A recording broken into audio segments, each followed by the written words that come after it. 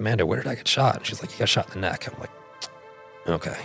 And I started like freaking out a little bit, right? And so like, Amanda was like, I need you to look at me. We're going to combat brief together. But I thought, this is how I die for sure, right? And not knowing that none of my rounds are fatal. I didn't know at the time. And I felt like if I looked away from Amanda, there'd be the Reaper sitting right next to me, and that'd be it.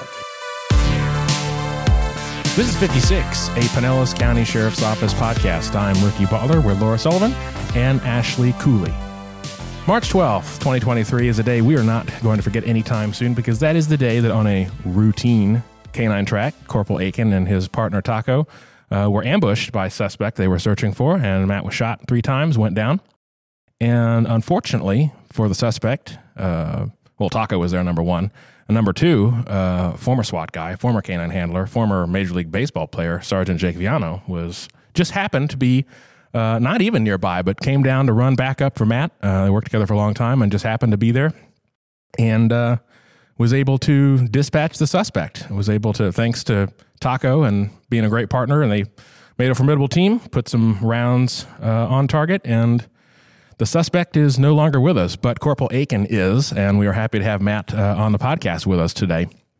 We want to know all about you. We've talked a lot about the shooting. The shooting has gotten some incredible coverage, and the heroism and the awards and all that, but there's an actual almost 20-year deputy sheriff under all that somewhere that has been has a great backstory, and we're going to get into that today on this episode. So before we do that, though, Ashley has a question. You've been doing good to about make us all uncomfortable. Yeah, no, remembering. I know. Yeah. All right, question today. If you could be an expert on one thing, think like the Matrix. It's just downloaded instantly. You know everything inside and out about this subject, this skill, something like that.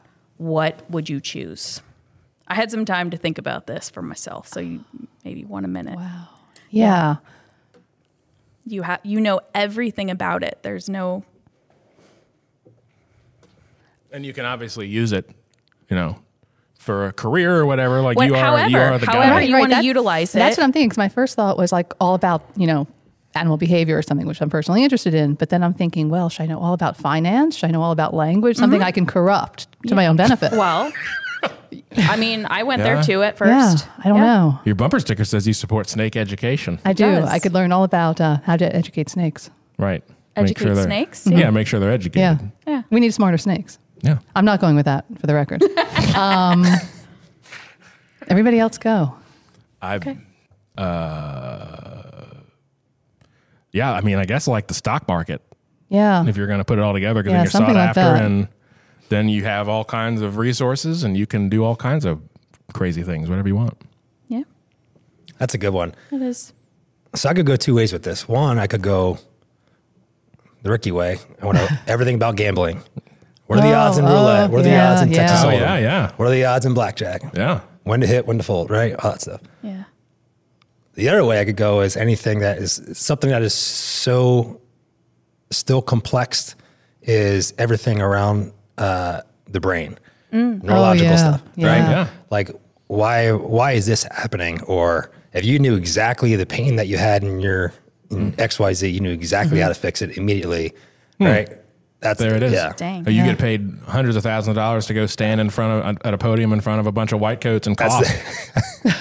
That's this thing. Yeah, I just thought a whole audience of people like, super interesting. Tell me how you feel. This is why you feel like that. You can't be saved. Next. Like,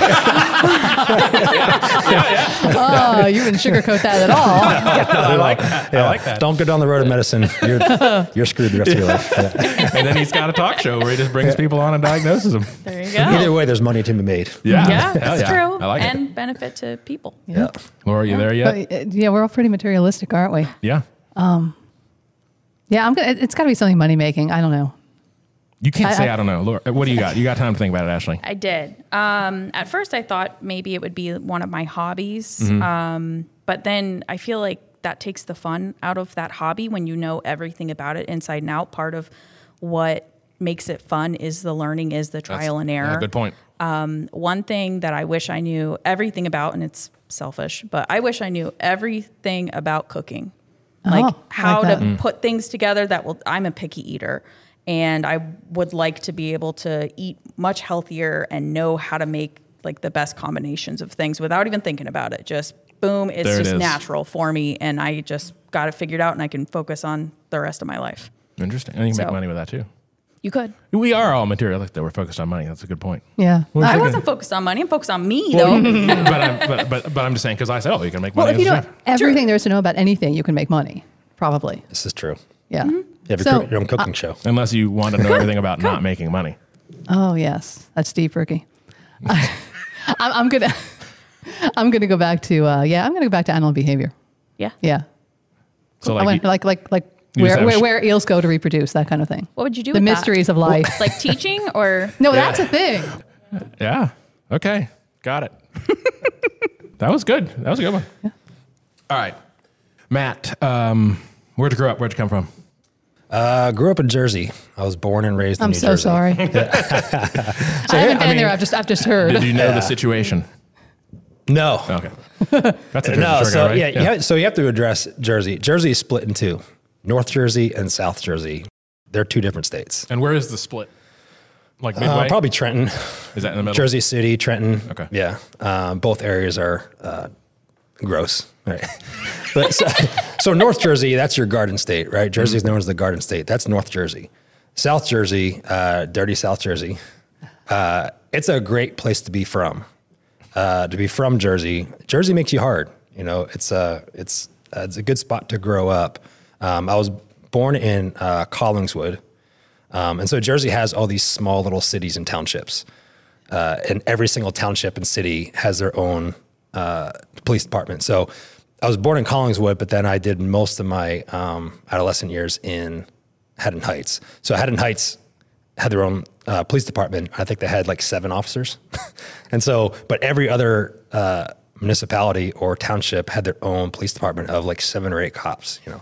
So it's not like this like country, southern small town, but very similar to that because everyone went to the same market in Haddon Heights. Everyone knew each other. There was one high school to go to outside of a private school. Me and my brother and sister all went to a private school in Haddon Heights.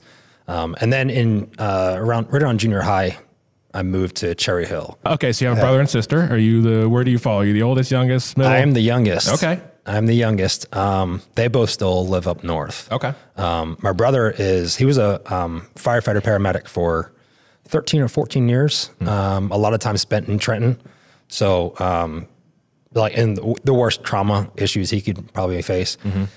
And then I moved down here in 2005. Okay. Went to the academy at the end of 05, got hired in 06. And then just over time, I had better stories than my brother. So he left fire and paramedic, and he got hired by Temple University campus police. Oh, okay. But Temple is in, I believe, West Philly, which is a really bad part of Philly. I used to work at the University of Pennsylvania at the hospital because my dad was an administrator there. And so I worked there prior to moving down here, just doing like patient transport. It was decent money and hanging out in the hospital, and everyone knew me because everyone knew my dad. So let's back up a little bit. So did you get in trouble when you were a kid? No, not at all.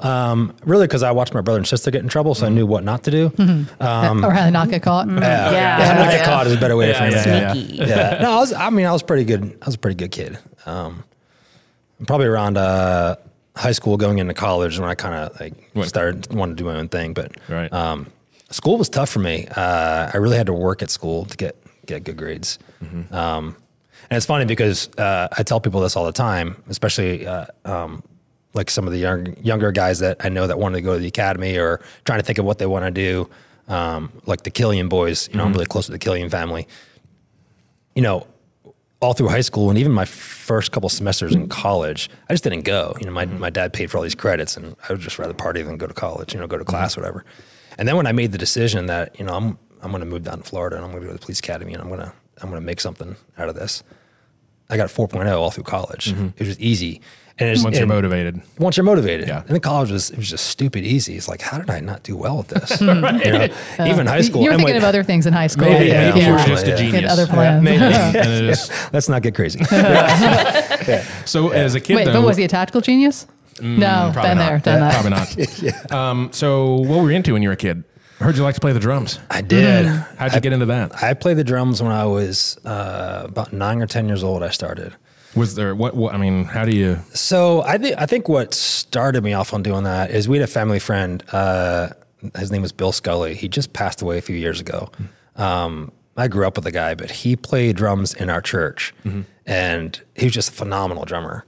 And he paved the way to kind of, I started playing in church a little bit with him. And then he worked with my dad to find a good drum set for me. And then I was just hooked. And I did that every day until I was about 21, 22. Dang. Drumming every day. So you're probably pretty good. Every day. Yeah, I'd like to think so. We got to get a drum set in here. I feel like that's like a parent's worst nightmare. All the instruments you can get for your kid. Yeah. So we were in Cherry Hill. I would play hours. I would play till my hands were bleeding. I mean, it was. What did you play? I mean, I played everything. Favorite songs, whatever. Just crank it out. Just crank it out. I play everything. So I never wanted to be stuck in one genre. I could play anything, of hip hop to Dave Matthews to metal stuff. I could play anything. I really wanted to be. When I first was going through high school, my goal was to be a studio drummer.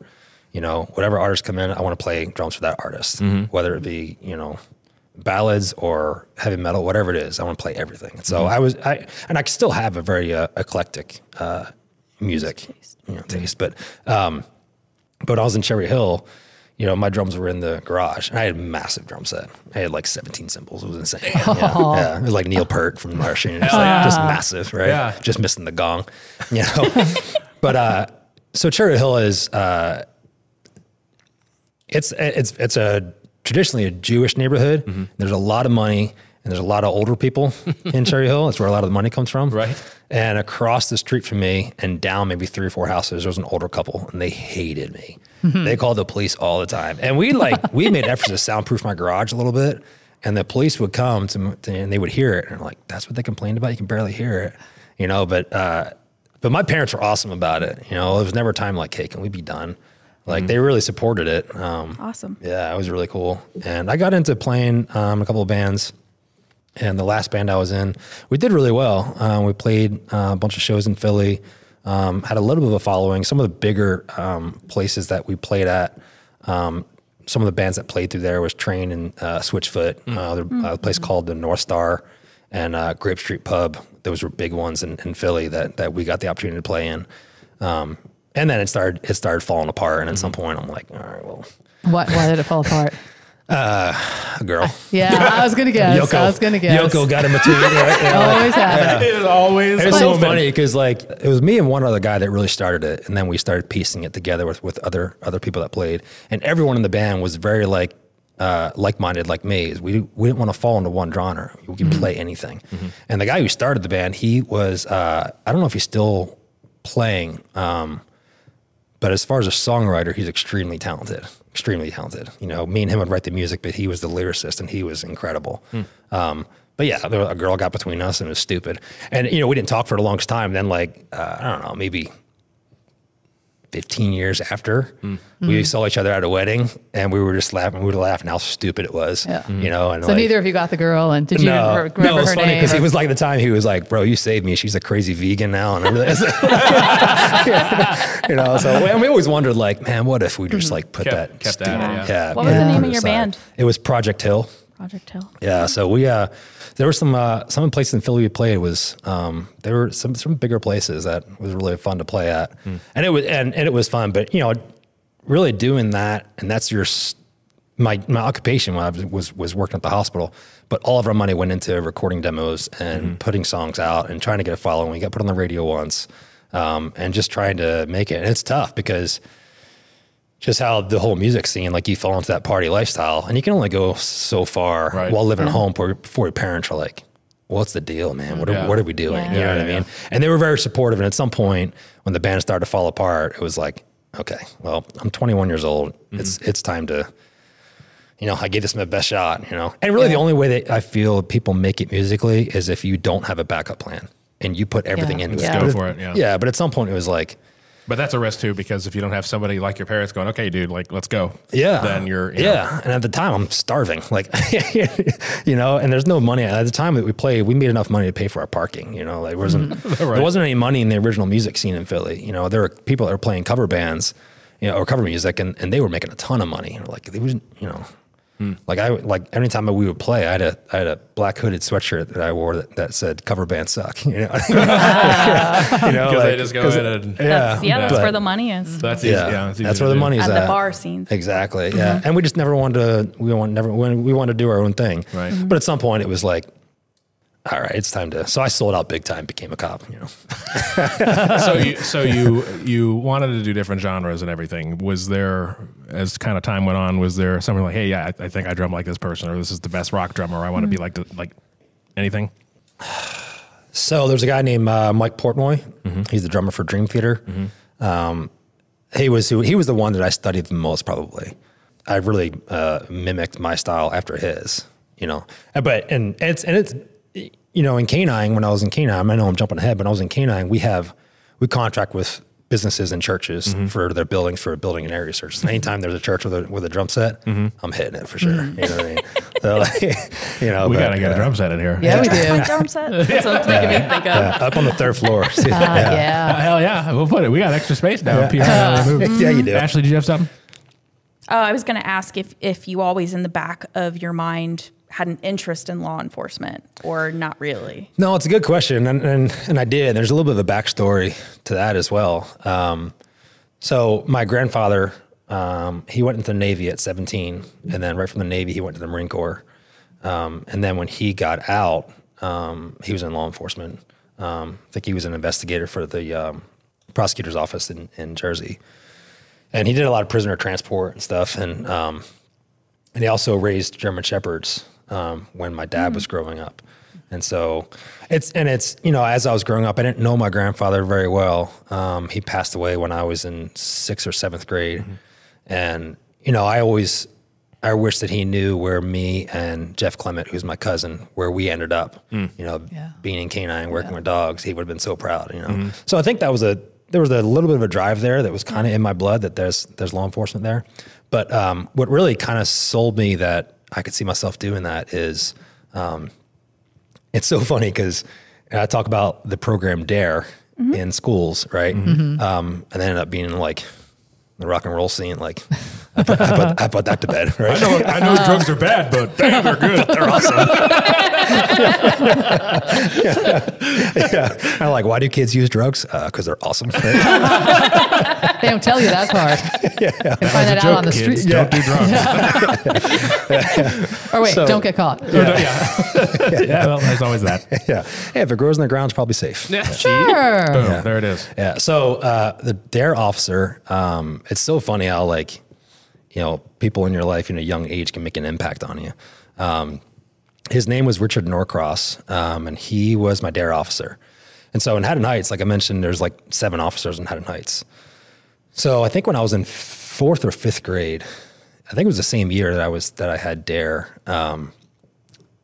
Rich Norcross and a U.S. Marshal went to serve a warrant on a guy that lived in Haddon Heights, not too far from my house. I think his name was Leslie Nielsen. And he, like the actor. Yeah.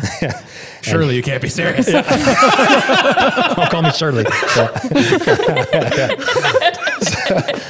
I knew someone was going to pick up on that for sure. A hospital, what is it? Anyway.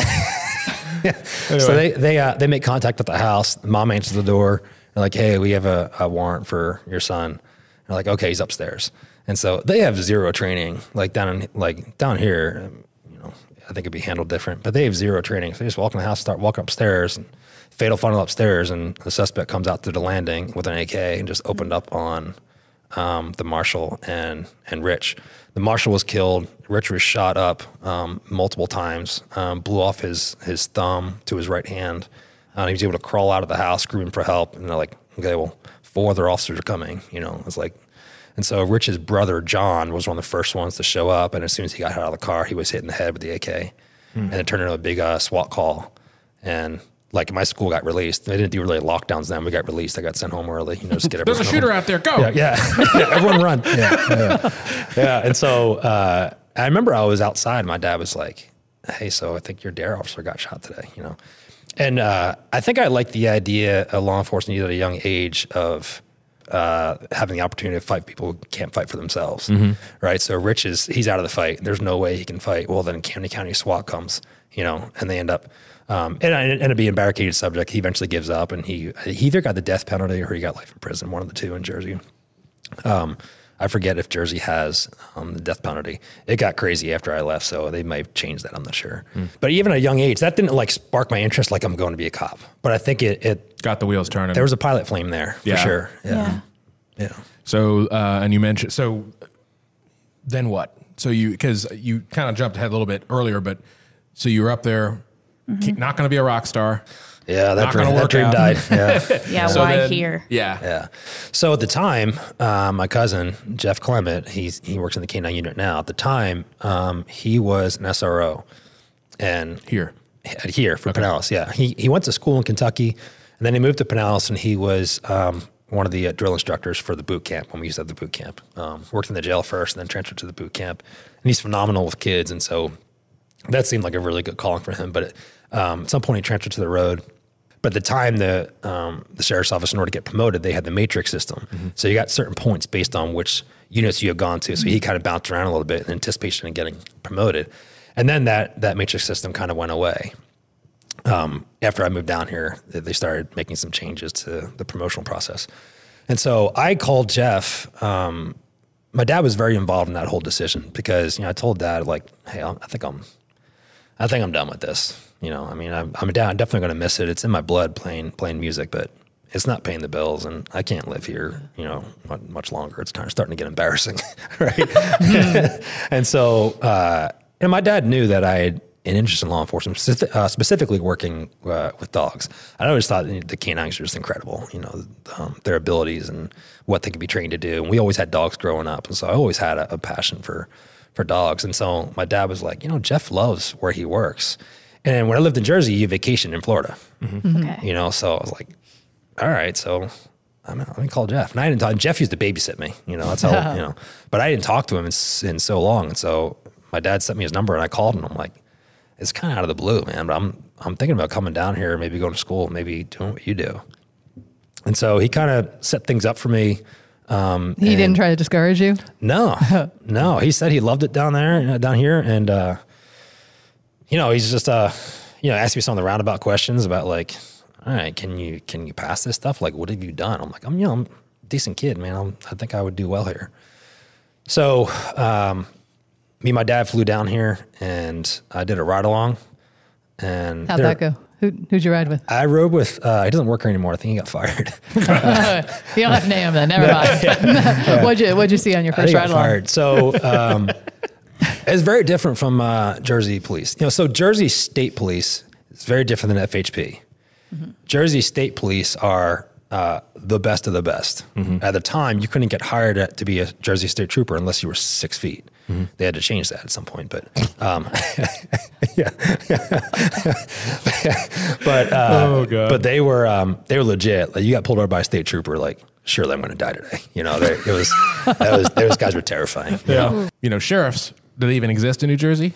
So they do the sheriff's office, but all they do is the court system. Yeah. Okay. That's it. Yeah. In the previous thing, when you said SWAT came out, where did the SWAT come from during that? Camden County SWAT. So the counties had their own SWAT teams. Yeah. Okay. Yeah. Camden County had their own SWAT team, and all the different counties. And so Cherry Hill, Haddon Heights, all these little areas, Haddonfield, Audubon, that was all part of Camden County. Okay. And the city of Camden. But it was a county function, so it wasn't even under like the sheriff. It was just So they would pull like from the different cities to create. Okay. Okay. Yeah. So, but again, people come here like, oh, well, sheriff's office, and they might come from New York or Pennsylvania or New Jersey, where sheriffs are not really there. Exactly. But then they also say, oh, well, the state police. It's like, well, FHP kind of only does traffic related stuff. And I didn't know that either, right? Because you think about like in Massachusetts, Pennsylvania state troopers, Jersey state troopers, those guys are legit. They still are. It's a hard program to get through.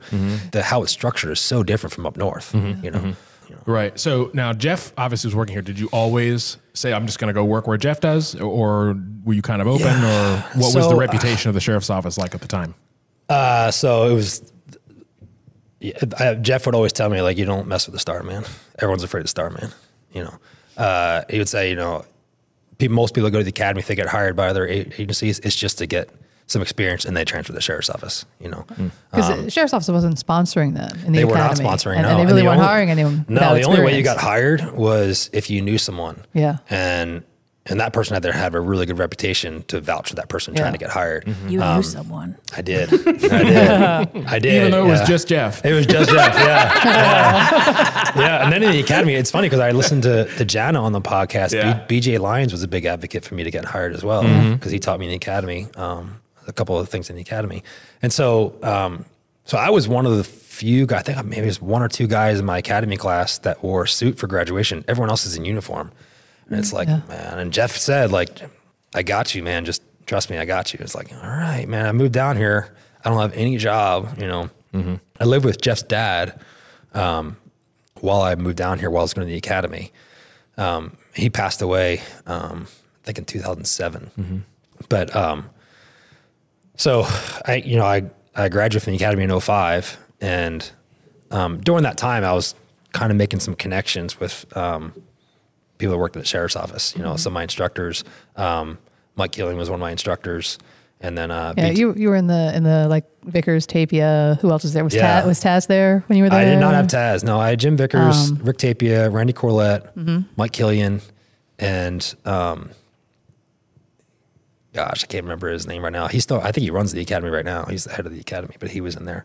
And it's funny because Mike Killian, Randy Corlett, and Jim Vickers, I all worked for as sergeants at some point, and they're all my instructors, Mike Killian definitely the longest, but I think from the academy, like my relationship with Randy Corlett and Mike Killian is really from the academy. It was the first guys that I really clung to and got some information from, and really almost an example. Is that still the situation now at the academy, that some of our trainers work in the academy? There's a few. I'm not sure how many. Okay. Like it's a separate gig, right? It is. Oh, okay. Yeah, they're hired by SEPSI, by the college. They're hired to do. But that's the same. It was like that then too. Yes.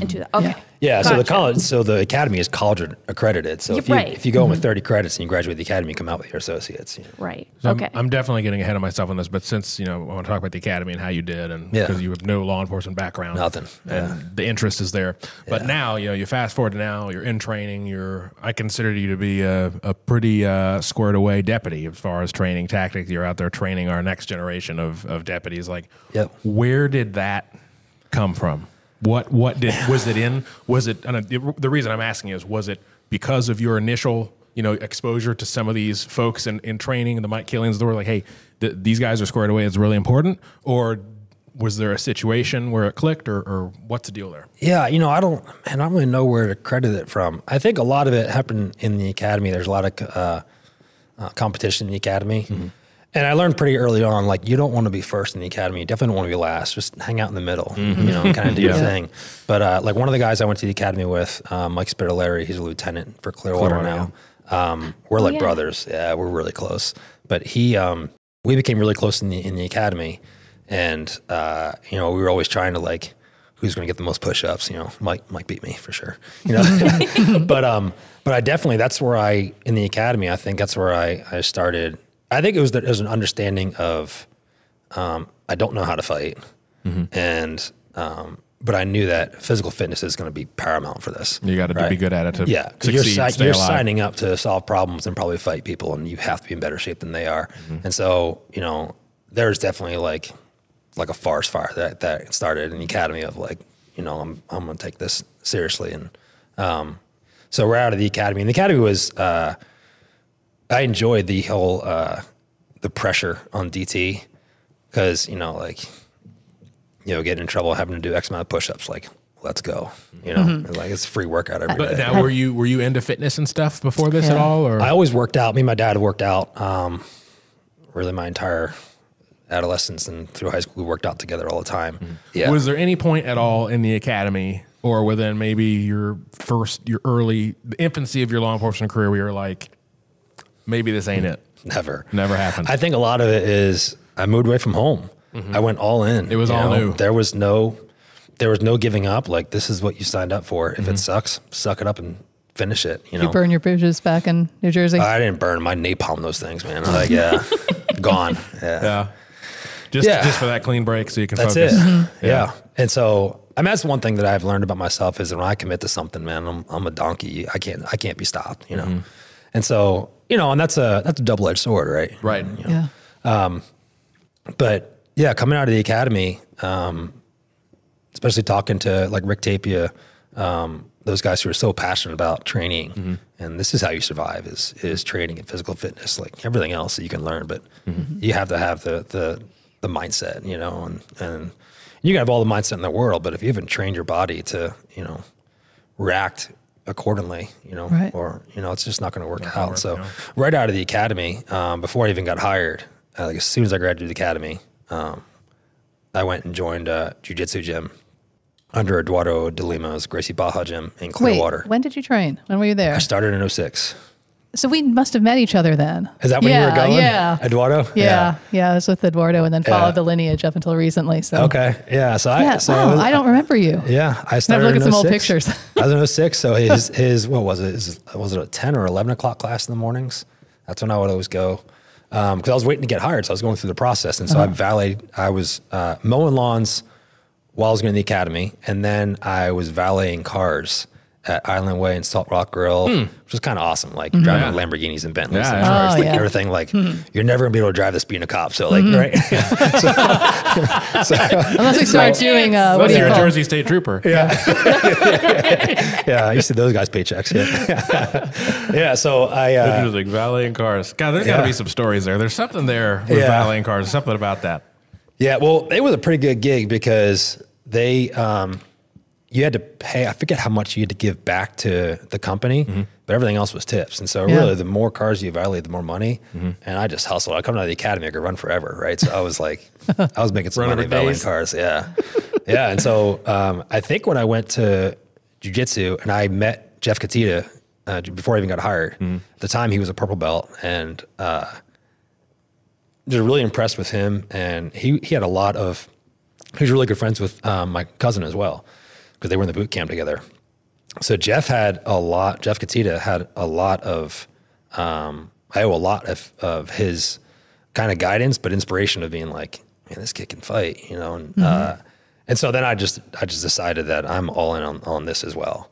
The sheriff's office, you mean? The sheriff's office and learn to fight, learn to do jiu-jitsu. Yeah. So you weren't sponsors. You're in the academy. You graduate the academy. Yep. And then how long from when you graduated how does that go down when you get the call or apply or whatever it is? Yeah, so I graduated in 05. And during that time, I was coming into it was the old SAB then, and meeting with some of the admin through Jeff, just kind of putting a face with a name. And as soon as I got out of the academy, I started going through the application process and doing the whole background checks, the psych, eval, polygraph, all that stuff. Because I was smoking cigarettes since I was, 16 or so. And then Jeff was like, well, hey, you got to quit smoking cigarettes. I'm like, okay, done, you know. And so when I moved down here, legit, like quit smoking or whatever, it was fine. Cold turkey? Cold turkey, yeah. Nice. It was easy because I was so motivated. I'm getting hired by this place. Right. Yeah, when I did my ride along, the deputy like tased someone. I was like, dude, we don't have tasers in Jersey, man. This place is gangster. I'm like, the deputy got in a fight. I'm sitting in the car like, I have to move here. You know, it's like, this is awesome. Yeah, it was awesome. Yeah. So then I went through the process and I got hired in March. My swearing date was March 20th of 06. Okay. Yeah. And who did I get hired with? I got hired with Mike Gattarello. Okay. Mike's already done some time in St. Pete. And he was in my hiring class. So how was FTO? Was it still structured like it is now? There's some in-house with training. Yeah. Which I always tout, like, not every agency does that. Like there's some sort of in-house, but it's not nearly as extensive as what we do here. My in-house was awesome because I had John Miller, Randy Corlett, Mike Killian. I mean, just studs, you know. And so I learned a lot in my in-house. In my first phase FTO, he was terminated also. But I learned... Maybe it's you. It could be, yeah. Like a Black Widow, right? Yeah. But I learned everything, how to be a cop from first phase FTO. He was a former Marine, and his presence and his ability to control a scene immediately. And I recognized that when he walked up to a scene, it didn't matter what deputy was there who was taking the cover. The complainant or the victim or the suspect would immediately turn and start talking to my FTO. Like he immediately controlled, and I was like, that's the staple right there. That's how you have to be. You had a presence. I learned a lot during my FTO time. And I got released from FTO into North Mids, which was easy, but because I did FTO there, I knew the area and I knew where to go to hunt. But I didn't really start thriving in patrol until I came down and I was assigned to 33, the Baskins car. And me and Mike Gattarello were a 2-man car. And Mike Gattarello spent most of his time here in narcotics, but Mike was, I learned how to work street level dope from Mike. Just really good at identifying people. And there's a file in ASIS that he created that majority of the players in Baskins were built into, and he knew them all by name. They could shave their heads from when they had dreads and all shaved heads. He knew exactly who they were. He was incredible at it. And so I learned everything from Gat as far as working street level dope. And then he transferred narcotics during that time. And about 6 months to a year after that, I transferred to K9. And backing up a little bit, I tried out in K9 in 2008. And at the time, you had to be a deputy for 5 years before you could try out for K9. Really? 3 years for SWAT, and I made it on the SWAT team in after year 3. And then I made it in K9 after year 5. But I tried out in 08. At the time, the Sergeant Clark Wagner, he had seen my name in the guy's training logs because I would just attach myself to Jim Vickers, Tony LaRusso, Nick Baez. Even in FTO, right? Yeah. Oh, yeah. Yeah. I remember during FTO, my FTO got a hold of Jim Vickers, who I knew from the academy, and said, hey, this kid I have wants to do K9. And, I was catching Jim's dog during FTO, and was just like, I was hooked. I was absolutely hooked. Like, I have to do this. And Vickers was the sergeant of? No, at the time, he was just a deputy. Just yeah, a deputy? He was just deputy then. Yeah. Okay. Yeah. But yeah, so it was one of those things where like a light bulb went off. Like, this is the only reason I'm going to be a cop is because of K9. I was just like, so really during the time when I was working midnights, and once I got FTO, if a call came out was K9 related, I was running with the K9. I just wanted to just saturate myself in everything about K9, just learn as much as I could. And so because Clark Wagner had seen my name on some of the guys' training logs, I put in a memo to try out. And he was like, I can guarantee you're not getting the spot. You don't have your time on, but if you want to come check it out. And I did pretty well. And so they knew what I was about. And so I kind of got on their list, if you would. Was the tryout similar to what you guys do now? No. The tryout now it's so funny because like, I listened to the podcast and they talk about like, well, CRT's got the hardest, SWAT's got the hardest. Like, it's a joke compared to K9. It's a princess program, seriously. Like, yeah, it really is. So it's going to be a three-way competition here. Hell yeah. I haven't seen CRT tryouts, but I've seen both SWAT and K9. And K9's another level. Yeah, and so when we changed the tryout at the time for K9, it was difficult, but we didn't really have the property then to really kind of make it how we want to.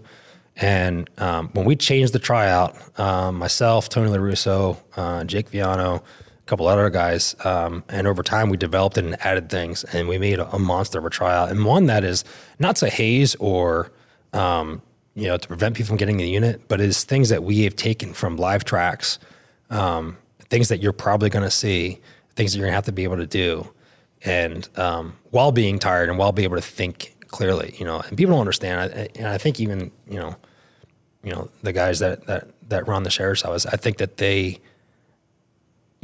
there's a lack of understanding on what we do. They know what K9 does. You don't have a clue what we really do and what it takes to do this job, And what I love about Pinellas and what I learned quickly early on, and definitely when I was in the K9 unit, is Pinellas County is the tip of the spear in tracking. We always have been. We'll go to competitions and, we'll get beaten competitions by some of the top teams like Lakeland or some of these other teams. And they'll tell you like, you can't beat us in competition, but we can never track like you, And so, like real world tracking. Real world tracking. Yeah. And everyone tracks a little bit differently. Like Pasco County, they've really put themselves on the map lately on tracking. But we've always been great at tracking. And, I think the agency as a whole from deputies all the way up to, management, I don't think I understand how spoiled they are with this K9 unit. They're insane, just how good they are, Because you just travel a lot and go to different seminars. You see that there are some agencies that still have a hard time tracking on pavement and have a hard time, they won't area search. And our guys are surgical on pavement, It's just, we always have been. And so there's a lot of pride in that. How do you do that? So when you're tracking, what the dog is actually smelling is what they call skin rafts, and it's dead skin cells that fall off the body. And there's no way to control it. It doesn't matter if you take off clothes, put on clothes. they're going to saturate their waste through the clothing and they're going to fall off, and they will leave a trail that the dog can smell. So our dogs are actually trailing dogs is what you call them. They're not true tracking dogs. A tracking dog is like sport where they're going to go step for step, footstep for footstep. Our dogs don't track like that. They're going to trail using the wind to their advantage. And so when someone's running through a grassy area or where there's vegetation, those skin rafts will get caught up in the vegetation. Think of it as like confetti, right? So it's going to fall and get stuck in there.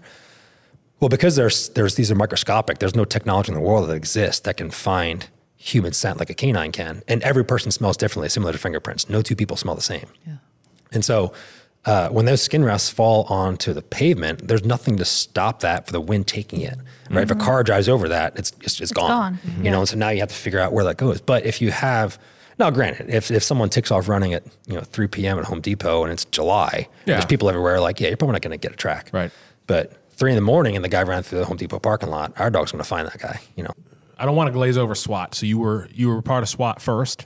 Yeah, I only did a little over 2 years on SWAT. I enjoyed my time on SWAT. I was on the competition team for the roundup, the SWAT roundup, and I enjoyed it. And I had some really good guys on the team. Bobby Cahoon was my team leader. I was on Charlie team. I had Bobby Cahoon. Greg Danzig wasn't a leader on the team yet, but he was on my team. And so I really looked up to Greg. Captain Jackson was on Charlie. I felt like anytime we had an operation, me and Melvin were always paired together. So I really enjoyed my time on Charlie team, especially under Bobby. And then I tried out for canine during my time on SWAT where I knew I wasn't going to get it. And then I was able to try out again in 2010 while I was on SWAT, and that's when I got it. And I had John Miller, and SWAT was really difficult then, really difficult. The tryout was difficult, but staying on the team was really hard. The training days were really hard. There was an 8-hour training day and there was a 3-hour range day. The 3-hour range days were so much harder than the 8-hour. So I would come to work in my SWAT uniform. I'd start at 3. I worked 3 to 11 in Baskins. And then SWAT training didn't start until 7. So my sergeant let me wear my SWAT uniform, and then I would just go to SWAT from 7 to 10. And just about every day after SWAT, I'm in pretty good shape, especially on SWAT. I would, on my way back to Baskins for my last hour, I would pull over every time and throw up. It was insane how hard those 3-hour range days. They eventually went to 8-hour range days, and those were like a walk in the park. There was so much, because there was so much more time. Yeah. They crammed so much PT and shooting and running and moving. And it's just like, it was a really difficult time to be on SWAT. But because there wasn't a ton of work on SWAT at the time, I was like, if I got the opportunity to go to K9, and as it turned out, I got K9 in 2011, and I stayed on the team for a little bit during K9 school, and I eventually came to understand, like, I'm not willing to swear. I don't want to share this experience with SWAT. I'm going to get off, So I had a good time, and I made a lot of good relationships, and I got all my training as far as tactically and room clearing, which benefits me now, and benefited my entire career for sure. But being able to teach that now in the training unit, so SWAT has really followed me my entire career. But for me, there really wasn't enough game time to justify staying on the team. When K9 is SWAT every day. Yeah. So yeah. True story. Yeah. All right. So K9, first dog, how'd it go? Ooh, K9 school was tough. Jim Vickers ran my K9 school. And we never PT'd in K9 because Jim knew I would call him out. And I know I could out PT him all day. And so we never did any PT, but it was just, you can't do anything right for 16 weeks. Yeah. You just suck at everything, right? And I hated my first dog. Absolutely hated him during K9 school. Just because I just didn't know what I had, And really, I think as a deputy, when you look at the K9 handlers, you're like, oh yeah, working a dog is easy. You put a lead on him and you go find people. It's that simple. And there's a relationship that needs to be built with that dog. There's got to be mutual trust with that dog. There's a lot that goes into it. And building that bond is very difficult. And my dog, I named him Bosco. Bosco, he was an all-black German Shepherd. He came from Poland. Bosco wanted nothing to do with anyone. It wasn't just me. He wanted to do anything with anyone. Yeah. I mean, he got a toy, he'd run to the furthest corner of the yard and lay down in the training field. And, the other instructors in K9 school would be like, get him to come back to you. And I'd be dancing around, call him, laying on the ground. He'd look at me like, you're an idiot. Just had wanted nothing to do with me. Right. And then but he would do everything. He was a great tracking dog. He would do everything as far as bite work and building search and evidence recovery. He would do everything. He just wanted nothing to do with me. And there was talk of getting rid of him. Really? Yeah, just because he refused to build a bond with anyone. It's like, you can't work a dog that doesn't, can't listen to him. And there's a point in K9 school when you're like, is it the dog or is it the handler, right? Like, should the handler just be better, or is this dog a dud? You know, and it's hard to answer that question sometimes. And so what I started doing when I got home from canine school, because just the stress of being yelled at for doing everything wrong, like I found it very difficult to perform and do well. And I've been through SWAT school, and like getting screamed at isn't whatever, it's a thing. But like really wanted to do well in canine, and I'm constantly being told that I suck at it. Like, man, I should have stayed in Baskins and stayed on SWAT. This is like, you know what I mean? I had a pretty good gig. Well, everyone was being told they sucked though, right? Oh yeah. Yeah. And it's still the same way. I think it's a little bit more. When I ran canine schools, I had the understanding of, listen, this school's gonna be tough, but if you're not having fun, the dogs definitely aren't gonna have fun. And that was whole falling apart. So even though when I run canine schools, I'm very hard on them physically. There's a lot of physical punishment, but no one's gonna scream at you or belittle you, because the dog's gotta have fun. If you come out there stressed all the time, the dogs aren't having fun. The only reason the dogs want to be police dog is because it's fun. They don't know how dangerous the job is. It's our job to protect them, right? And so so after canine school, at the time my wife was working and she didn't get up until 7 or 8 o'clock, I would get home from canine school at 5, and I would spend time in my backyard just doing food obedience with Bosco. And so I ended up training a lot of Bosco. Now, granted, everyone showed me what it should look like, so I knew when it was wrong, I knew when it was right. And within a few weeks, his obedience got really good, and our bond just solidified. And then like we were best friends then. And when I got out of canine school, we were unstoppable for 8 years. We caught, I think, 213 people in 8 years. He was an incredible dog. I was very fortunate to have him because I learned everything about being a dog handler, and that allowed me to teach other handlers based on what I learned from Bosco. Because he wasn't easy. He was not easy. Right. I really had to work at it. And I've been told there are guys who are they're just very good at canine just naturally. Jake Viano, I was told, was one of those guys. Just came from narcotics, jumped into canine, and was phenomenal at it. You know, just, you know, whatever. I really had to work hard at canine to be good at it. But there's so much pride and so much, you can see the output of your work, right? So Bosco was not great on tracking on pavement. And I just worked like crazy on pavement when I got out of canine school, just nonstop. I was obsessed with getting him track on pavement. And our very first catch was through 3 parking lots, all pavement. Our very first catch. So it was like, oh man, I'm making this work. This dog's actually good. Well, that's a good point though. I never thought of really, because, you know, everybody trains, right? If you're a deputy in patrol, you're training all the time. Even kind of your example from SWAT, like no game time. Yeah. But canine is game time every day. Every day. Because you've been working with this dog on training. And I know even if you don't have calls, nothing going on, you're out there laying training tracks all the time. Yeah. So you're trying to make that progress. But it's always been fascinating to me because, well, canine was kind of one of the first places that I got hazed as a civilian by Mike. Yeah. But you go out there and it's like, I can't imagine, like my dog at home, you know, he's a German Shepherd, but he's a moron. Yeah. And we still look at each other. I'm like, what is wrong with you? You know? But you know, if I call him over to come, he listens, he sits, he does all those things. But that's just to live. Yeah. Like this is not my job, you know? Yeah. So just to take a brand new person and a puppy that just came out of who knows where. It's hard. And now it's like, okay. It's really hard. It is. And I don't think people understand. You get this dog that come from not only to come from another country, he was on a kennel at another country, and then he gets to a kennel in the States, and then he's being like tested by multiple different agencies. Then he's finally picked, and then he goes to the kennels at the sheriff's office, and then he lives with a family, and he's trying to figure out where he's had no stability his whole life. He's just confused. They're pack animals. They have to find out where they fit in the pack. You know, that just takes a while. You know, but there's so much pride in canine, and there's a lot of competition. When I first got in, it was Bob Livernois, Bobby Cahoon, Kevin Andress, Jim Vickers, Nick Baez, Tony Russo. These monsters of canine, and it was like, man, that's the level, right? That's the level to be at, and I like to think that I completely surpassed all that. You know, I remember during canine school, you know, one of the times because it was hard at some point. Jimmy and I started getting. It's a long school. It's 16 weeks. At a point, there's no way I'm getting out of here without killing this guy. You know, but at some point I told him, like, I'm going to be better than you for sure at this. And it's so funny. Once I got out of canine school, and that's the thing with my second dog, I realized, like, he wasn't even that good.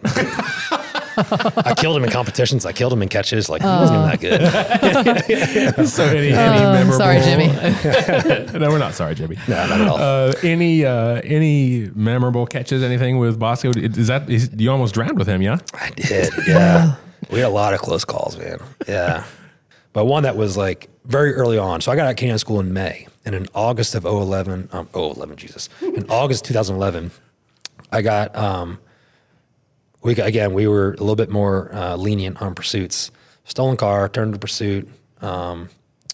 A deputy pitted the car. They crashed at the intersection of McMullen Booth and Union Street, where Union goes one way towards the school and Cedar goes in towards Lincoln Highlands. Yeah. So I get there and I say, hey, the passenger bailed. We don't know where he went, but the driver ran and jumped this fence into the woods. All right. And so this fence had no crossbar, right? And so they're really hard to jump because there's no stability in the fence. Yeah. And the top of the fence isn't curled over. So it's all pointing like there's no easy way to do it. We included that kind of fence in the trial. There's we're looking for ideas on how to do this better, right? But you just jump over it and you're going to get cut up. It is what it is. Just throw yourself over. So I got Bosco over, I get over the fence and I start going and the woods turns into a swamp. I ended up being knee deep to waist deep. Eventually at some point I was chest deep. At the time we didn't have the tack vest. All my equipment was on my belt. Oh. And so my radio, my gun, everything's completely submerged. And it's not the watery mud. It's the mud that like every step you're in, like there's no way I'm getting my leg out of there. It's like quicksand. It's like what we all worried about as kids. Yeah. We thought there's going to be a lot of quicksand in our futures, and there actually is. Yeah. That's a thing. Like you're supposed to grab an anaconda from the tree and pull yourself out, I think. That's right. Yeah, well, it's like, so funnily enough, right, I was grabbing vegetation trying to pull me, and it's coming right out of the ground. And I think with all my stuff on at the time, I think I was like maybe like 230 or something like that with all my stuff on. So I'm just thinking, can't get through. And Bosco was on the top of the mud, barking and pulling, trying to go, like, let me go. And I remember in canine school, Vickers had an incident where he got stuck in the mud and the suspect ended up drowning during a fight. But, Jimmy said, if you ever get stuck in the mud, lean back on your dog and carriage in the track and just gain some ground back. Yeah. So lean back on Bosco. And Bosco's a smaller German Shepherd. It was all black. When you say lean back on him, what do you mean? Like so, physically lean back on him? Yeah. So with the lead, so at the time with Bosco, I tracked with a 9-foot leash. And so you just lean back on the line. So you're putting tension against him. Oh, so hoping the dog's going to pull against that tension, Okay. And so eventually, I'm like, this is not working. Like, I'm like, oh, see, track. And he's barking and pulling. And I'm like, this is not working. And not realizing that I came from my chest back to my waist. I'm like, oh shit. So then I laid on the mud to disperse my weight and continue, and I ended up got pulled out and I would low crawl the rest of the track through the mud. And then when I got out, I was at a fence and Bosco was trying to jump the fence. I'm like, hey man, time out. Man. Like, you legit could have died there. Yeah, I was. Yeah, I was very you close. couldn't reach your radio or anything, right? No, at the time, like 1024 is I'm probably going to die if I don't get someone here. And I was very close to calling 1024. But it wouldn't have mattered. My radio completely went out. I can't get to my gun. My gun was completely kicked in mud. I couldn't even find it if I wanted to. But eventually, I get over the fence and I get a track in a school property that sits off of Union. And Bosco alerts to one of the portables, and I look under there, and there's this kid. He's probably 110 pounds, just terrified. So he didn't sink when he went. No, not at all. He ran right on top. We actually joked about it later. I was like, "Bro, did you sink in that?" And he was like, "No, I didn't sink in what?" And I'm like,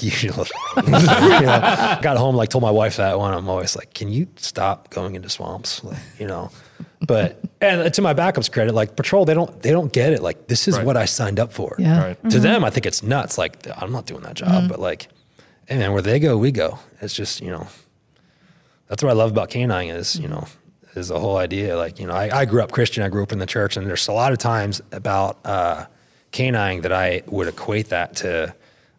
There's a passage in the book of Isaiah. It said like, here am I, send me.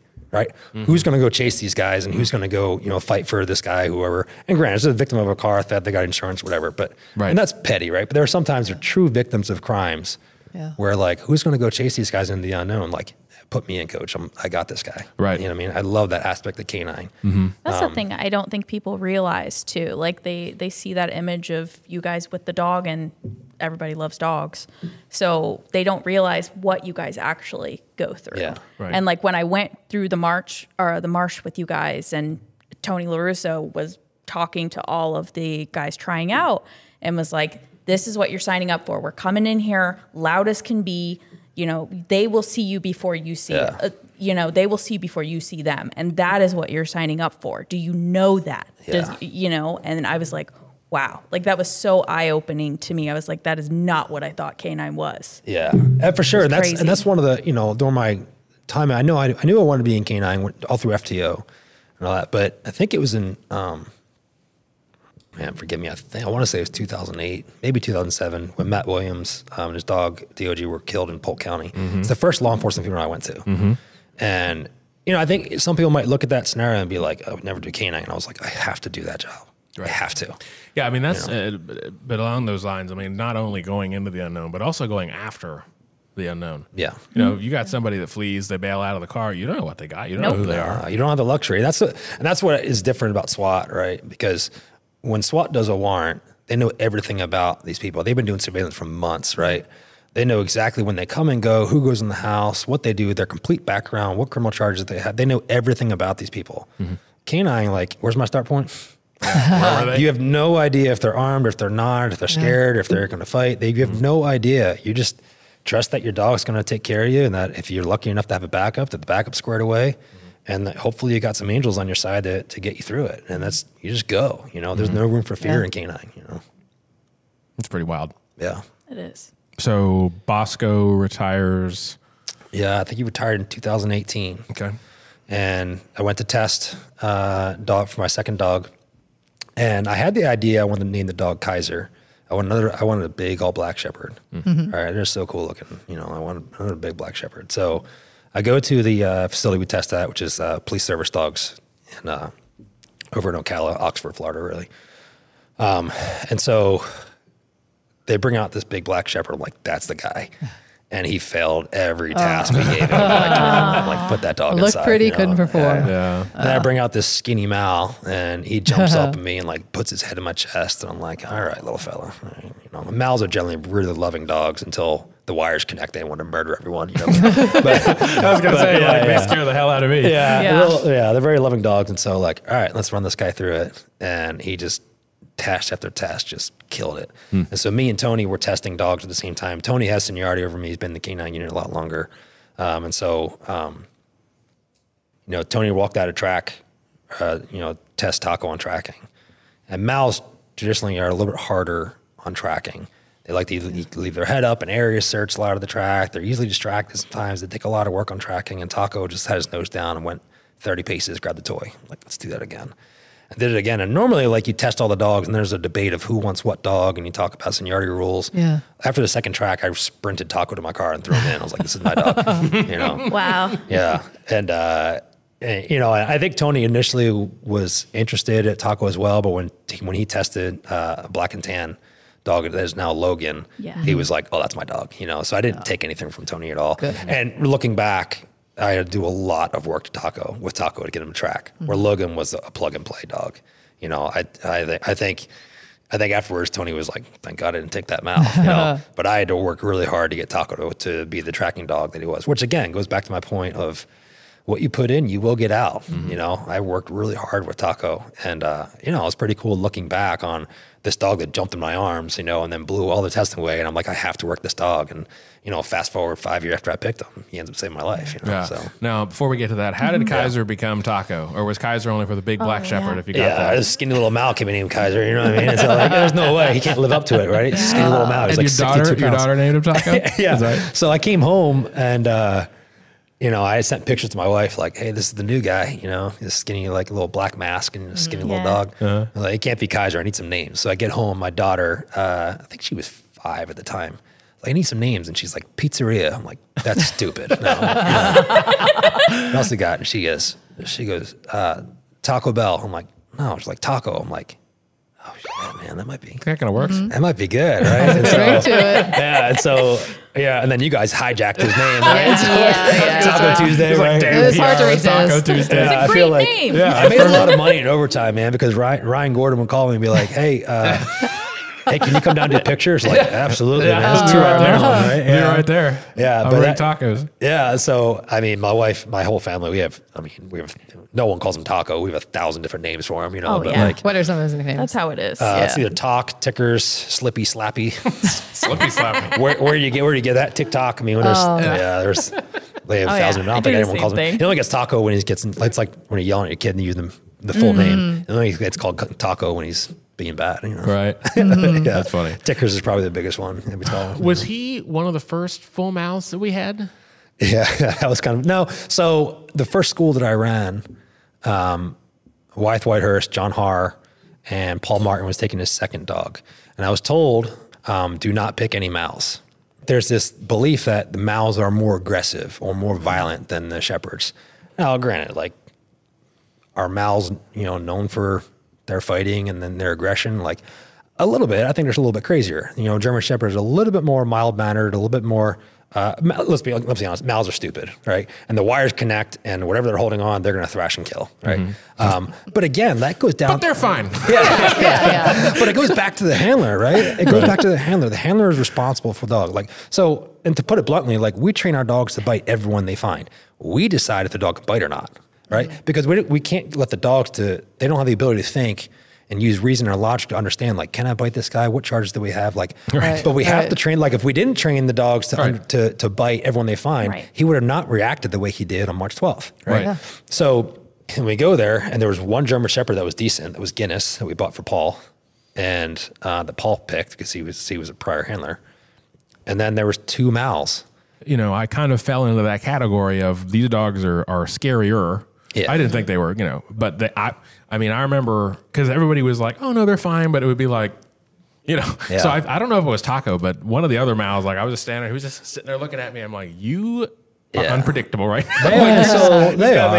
But again, like King standing there looking at you like, but again, I'm very hard on my dogs because I understand this is an animal that can make his own decision. And if they choose to bite, they can cause a lot of damage very quickly. Big teeth, small brain. Exactly. 100%. That's a perfect way, right? So in order to make a Mal, you combine a German Shepherd and a Raptor, and that's a Mal, right? And so like, this is the best dog that he has for the money we're going to spend.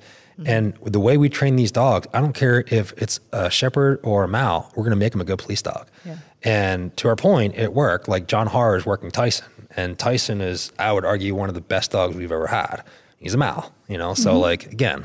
Any major catches you're super proud of before we talk about March 12th, like between Bosco or Taco? Yeah, I mean, there's a couple. One that sticks out with Bosco, and it's a really long story. And I'm going to shorten it, there's cliff notes. But remember, it was in January of 2013. It was freezing cold. It was definitely probably down in the 30s, 20-mile-an-hour wind. No one's doing anything. I was sitting at Mike's, St. Mike's there in Dunedin, just like waiting for the night to end. So I just go home. It's just freezing, And when it's cold out, you turn your heat on, and you're trying to balance turn your heat on and not turn your heat alarm on. But then you're going to fall asleep with the heat on. So it's like you're just trying to survive the night. Right. And a call comes out for a home invasion. And usually home invasions are nonsense. Like the people in Pinellas County, like 5 guys in ski masks are going to come break into your house and ask for the safe. Right. That's not a thing. Right. That happens because you're dirty and you're slinging. Right. And they know about you. Right. Now I'm sure that happens as random, but they know something about you. Right. So in this case, there's a lady in Dunedin, and she described that she heard an explosion, which was her front door being kicked in. And before she could even sit up to see what it was, someone jumped on top of her and was choking her, was trying to kill her. And so this is the call that she'd just been attacked. And so I get to the call, and I'm like, well, hopefully this guy's on scene, because there's no way we can track, right? Because high winds, it really defeat your track, And so the cold weather can sometimes help, but the high winds definitely, there's no way we're tracking this guy. When I got there, true fear is on her face. Like she's wrapped in her comforter, and her eyes are just massive, and she could barely speak. And I'm like, and she's got marks all over her neck and stuff. I'm like, okay. This is legit, This is legit. And like the door's hanging off, front door's hanging off. I'm like, where did he go? And she pointed on the other side of the sidewalk. And she pointed which direction he ran, can barely speak. And I was like, I need you to go back inside and wait for the other deputies, because I'm not waiting for a perimeter. I have to go right now, right? And she was like, I cannot go back in there. And so her neighbor came outside and was like, and I'm like, hey, do you know her? She's like, yeah, like she just got attacked and she's staying in your house. I'm like, yeah. So she goes there, I get Bosco out. And it's one of those like, I'm finding this guy. I'm going to hurt this guy when I find him, So I get Bosco out, and I'm like, please get a track, man. Come on. And so if someone runs on the sidewalk, let's not go there. I don't want to give any tips to suspects, right? So I get a track. Good idea. Right? Bad guys. Should you go on the sidewalk, or should you not go on the sidewalk? We'll never know. Don't run from the cops. Yeah. Always that. So I get a track, and Bosco was a very fast tracking dog, with full sprint.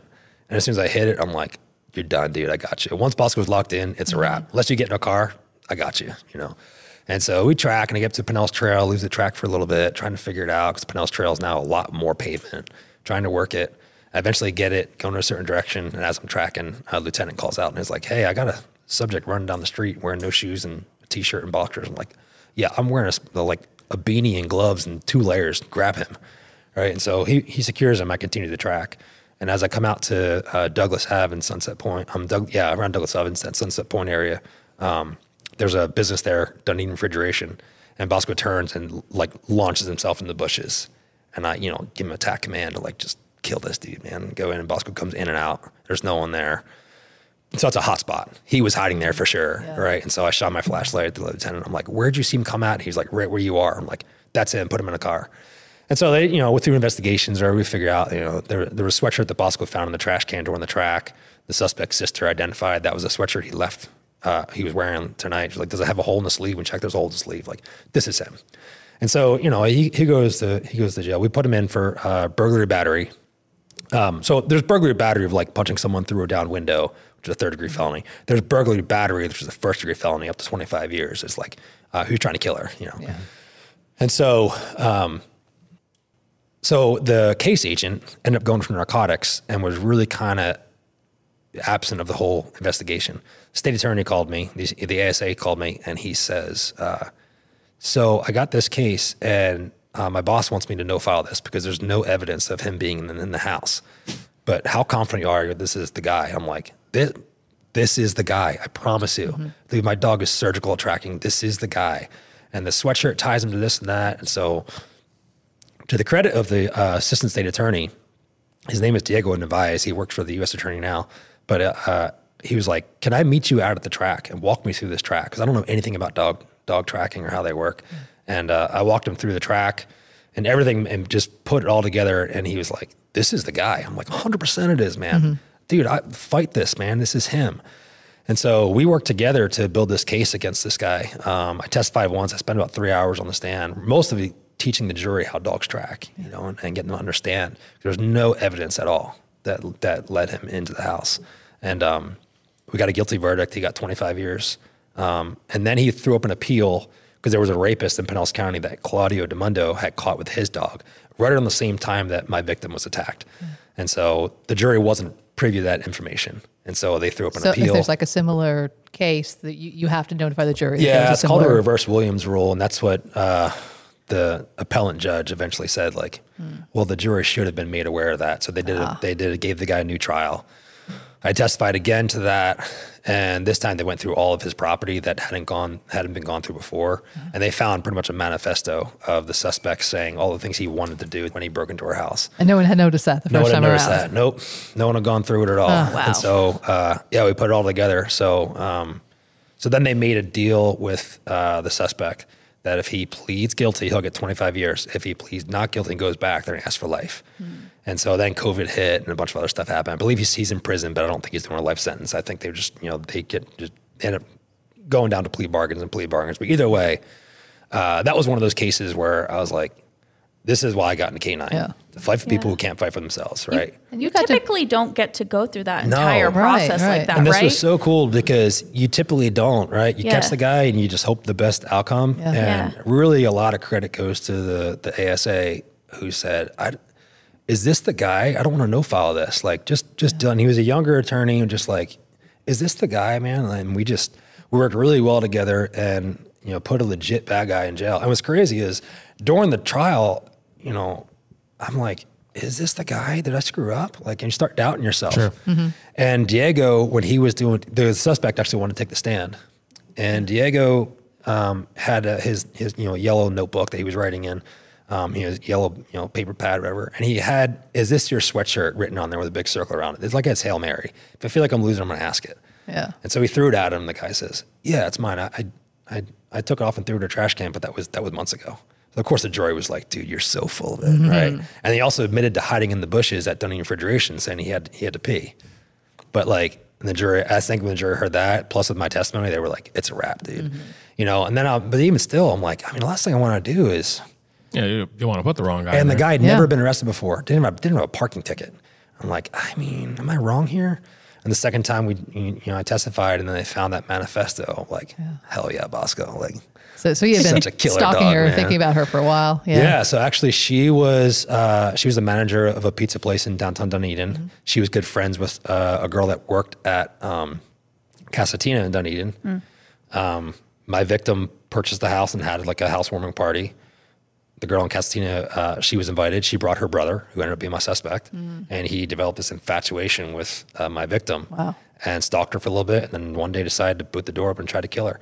And her testimony was that when the guy was choking her, she bit him, and he had a big bite mark on his hand. Like, how is this not a nail in a coffin? You know? Right. But she thought I have to scratch him so they can find my DNA or his DNA on my fingernails because I'm going to die. She thought she was going to die. Yeah, I'm going to die. This is it. And he was wearing a ski mask. And they made eye contact. And as soon as they made eye contact, he freaked out, jumped off, took off running.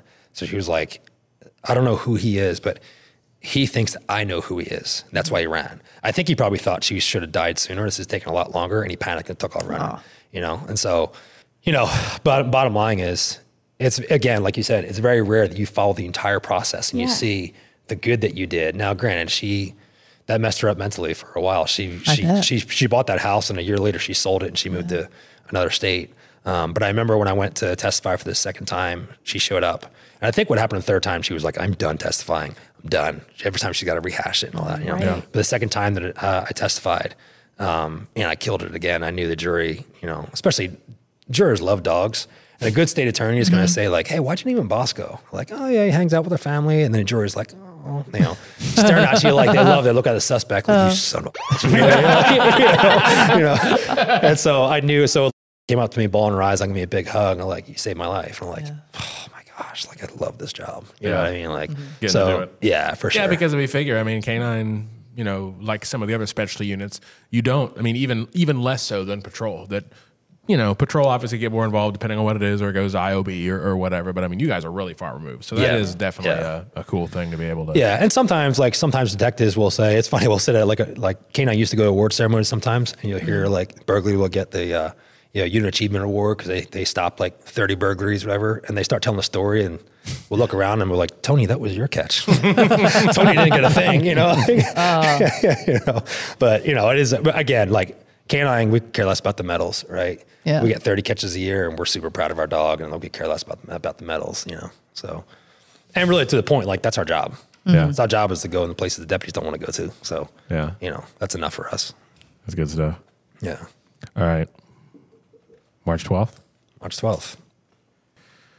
So, and I think, like I said, I want to talk about really the aftermath, and I think it's a really good picture of what folks have to deal with when they experience this sort of thing. Yeah. So I'm just going to do just a quick and dirty, and then we'll kind of keep it simple on that instead of rehashing everything. Because again, we've been there, done that. But it does speak to kind of that unknown that you're going. You know, when I did the intro, I said a routine track with a little bit of sarcasm because there is no routine. You guys are going in there after the unknown. Call came out, somebody committing vehicle burglaries in daylight, which. Yeah, it's daylight savings. Not ideal. Yeah. And you respond, and Sergeant Viano was working Squad 2. This was down in Squad 1, yes? Close. Yeah, Squad 1. I think it's unincorporated Pinellas Park. Yeah. So for whatever reason, Jake just says, yep, I'm going to go. He was, K9 for a long time, a lot of other things. And I will say, though, your video, I thought it was really cool. For the award, we were talking about how, you know, you kind of idolized Jake and K9 at the time. Yeah. So it just so happens, this is just how it's going. He decides to come run with you. You guys really don't go that far into the track. You go over a couple fences, come around the corner, and there he is. You go down 3 shots, and, Taco just grabs the guy and was definitely you're definitely not here. Jake's probably not here without Taco. Taco holds him. Yeah. Jake fires, takes care of business, and they got you, ran the whole call, got you taken care of, got you out of there on your way to the hospital. Yeah.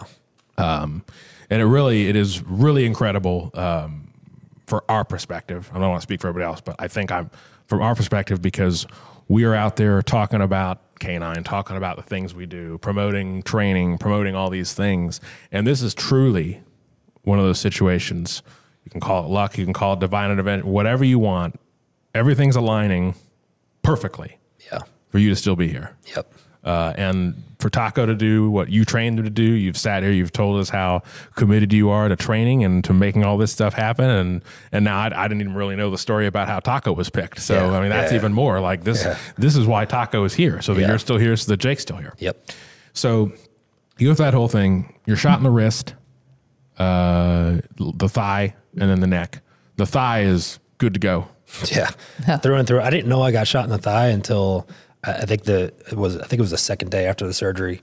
You know, from what I remember, I might be completely way off because my wife still tells me stuff about the days in the hospital. I'm like, that happened? You know? Dilaudid's a hell of a drug, right? But they went to change my bandage on my leg. I'm like, I had no idea I got shot in the leg. But I went through and through the meat, didn't hit my bone or the artery. Deputies didn't know that at the time. They were completely right to put a tourniquet on. Sure. Yeah. Yeah, I had no idea. I had zero complications with it. Literally put a Band-Aid on a bullet wound. Right. And the neck was a tough one. That was another one where you were extremely fortunate. Yeah. The neck still is a tough one. You know, so the round went under my left ear. It passed through my neck. I think when people hear I got shot in the neck, they think of like a graze. And no, it went through and through my neck, went through my left side, came out my right side. The round was a hollow point. It was a Hornady home defense hollow point. And so the round did its job to fragment and cause as much damage as possible. And so when it hits C2, so a second vertebrae, it fractured, it went through C2. That's when the bullet pretty much exploded. Most of it got stuck in the bone. There's a 3 millimeter piece that got stuck in the meat, and the rest of it came out under my right ear. So because the bullet came out so much smaller than it went in, I have a pretty decent scar on my left side, but not really much on my right side. But it did some nerve damage in there. You know, it doesn't ruin my day, but every so often there's times where there it is. Yeah. You know? And there's still pieces in there, right? There's still pieces in there. Yeah. The ones that are in the bone, they're like, we're never even gonna touch that. It's way too dangerous. We'll call it. That's the best it's gonna get. The one it's 3 millimeters that's stuck in my neck, you know, they've talked about taking that out and just seeing, you know, because they can't do an MRI, so they don't know exactly where it's laying. You know, I don't know. It's not awful. You know, I think if I do a lot of activity, if I do like a shoulder day and I do a lot of traps, it'll bother me next day, but like nothing that I can't. Nothing worth going in there rooting around. No. Yeah. And really be exploratory surgery, right? I mean, because they could do a CAT scan and based on the CAT scan, do measurements and go and grab it. But the fear is that it's somewhere near my occipital nerve. And so the occipital nerve starts in your head and goes down in your traps and all that. So the bottom line is, for me, it's like, you know, I'd rather deal with the slight pain that I have than they start doing surgery and something happens to that nerve and I lose the ability to use my right side in any way, shape, or form. You know what? And the pain's not so much that I can't say, like, sometimes I feel it and I'm like, whatever, bro, I'm still alive. I still won. You know what I mean? So a lot of it is like a reminder of, dude, you're still alive. Act like it, you know? Right. So.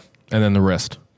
Yeah, the wrist is and the wrist is really the worst one. You know, the round went in the top of my wrist, and it pretty much shattered the radius.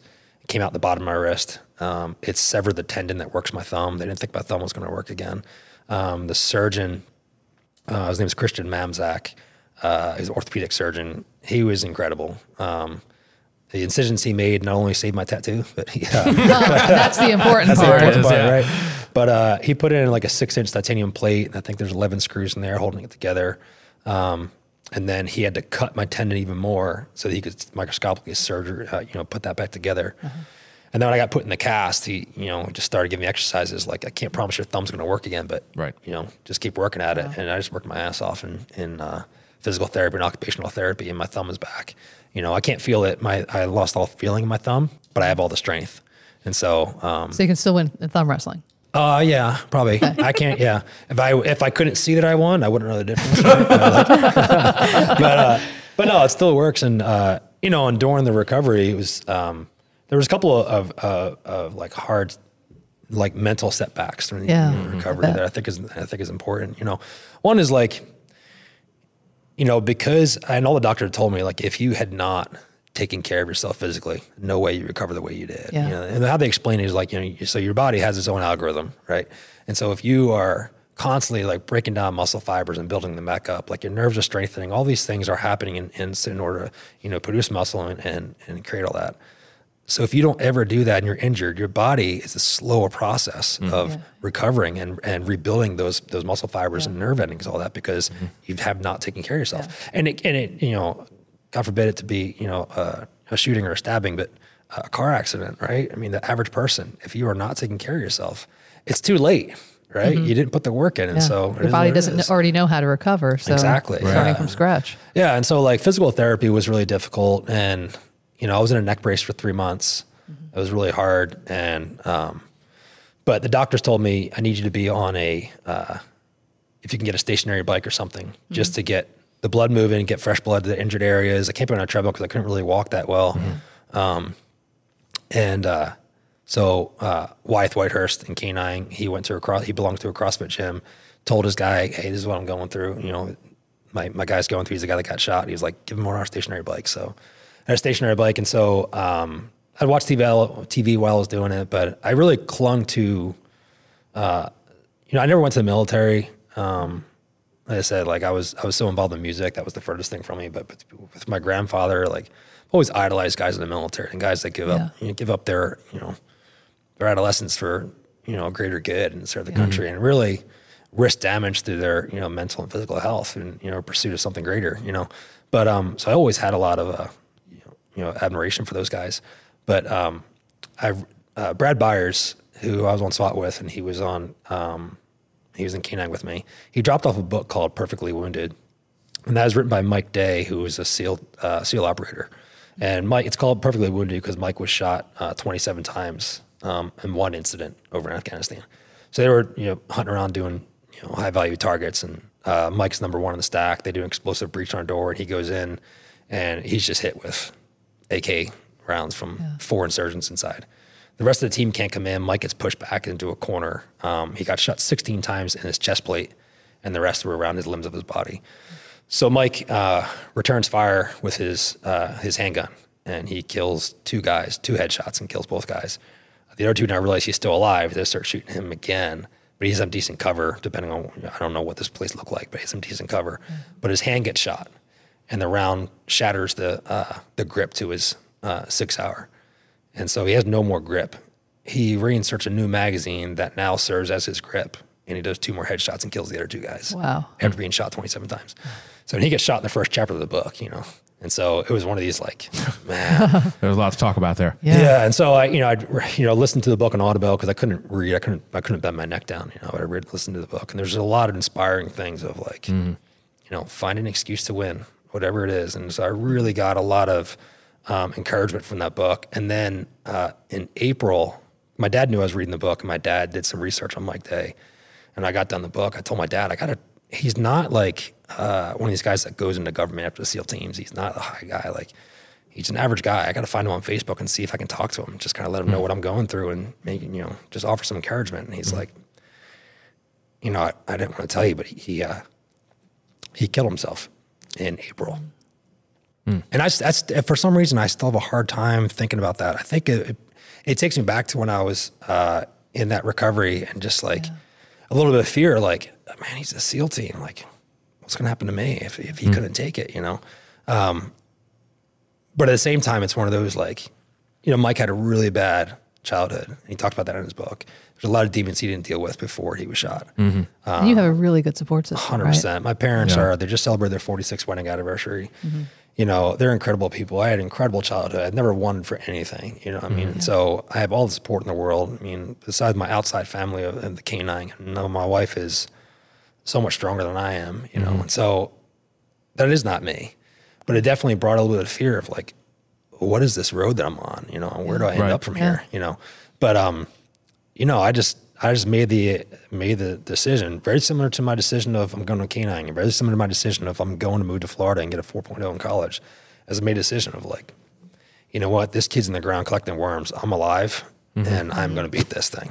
Yeah. You know what I mean? I remember the first time I like that. The first time I jogged around the block with not wearing, I jogged with Taco around the block, not wearing a neck brace or anything.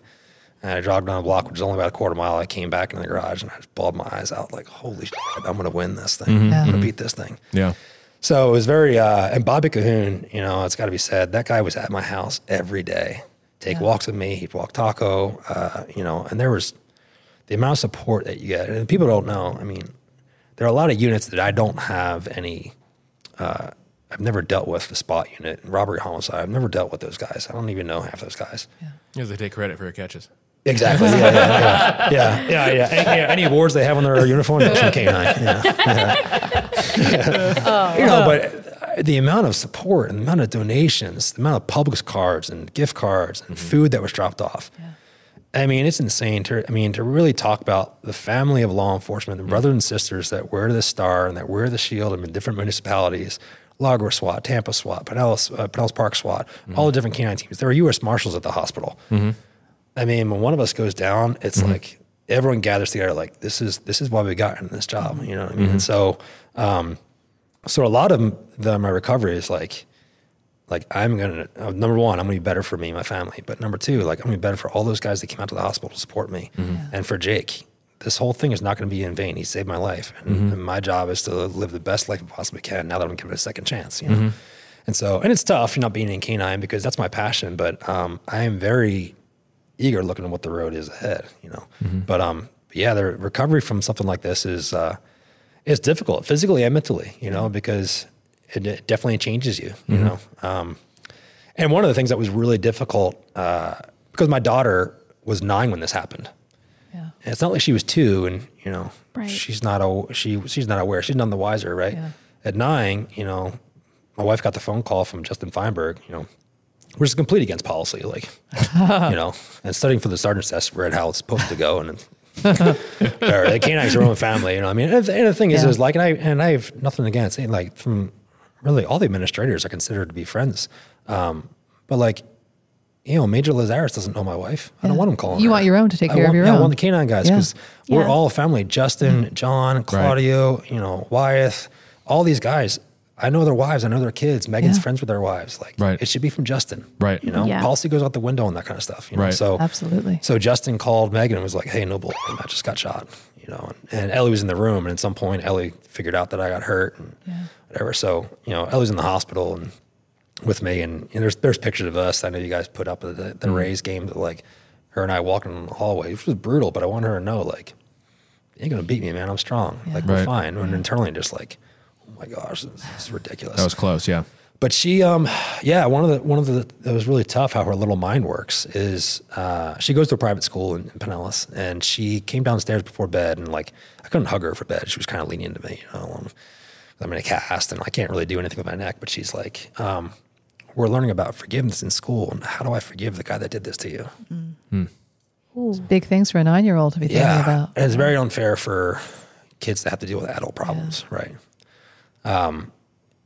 And it was just one of those like, you know, baby, we have to give him just like Christ forgave us, and you know, holding at the Ouija board, you can send him a message. There it is. Yeah. I mean, holding on to that. You said I couldn't make a joke like that. Come on. Earlier. Well, like holding on to that kind of anger, that'll destroy you, man. You know, and bottom line, like I said before, like he's in the ground, he's gone. Yeah. It worked itself out. Yeah. And so we have to move on. There is life after this, and we're gonna be fine. But it's hard for a 9-year-old to understand those kind of things, you know. Yeah.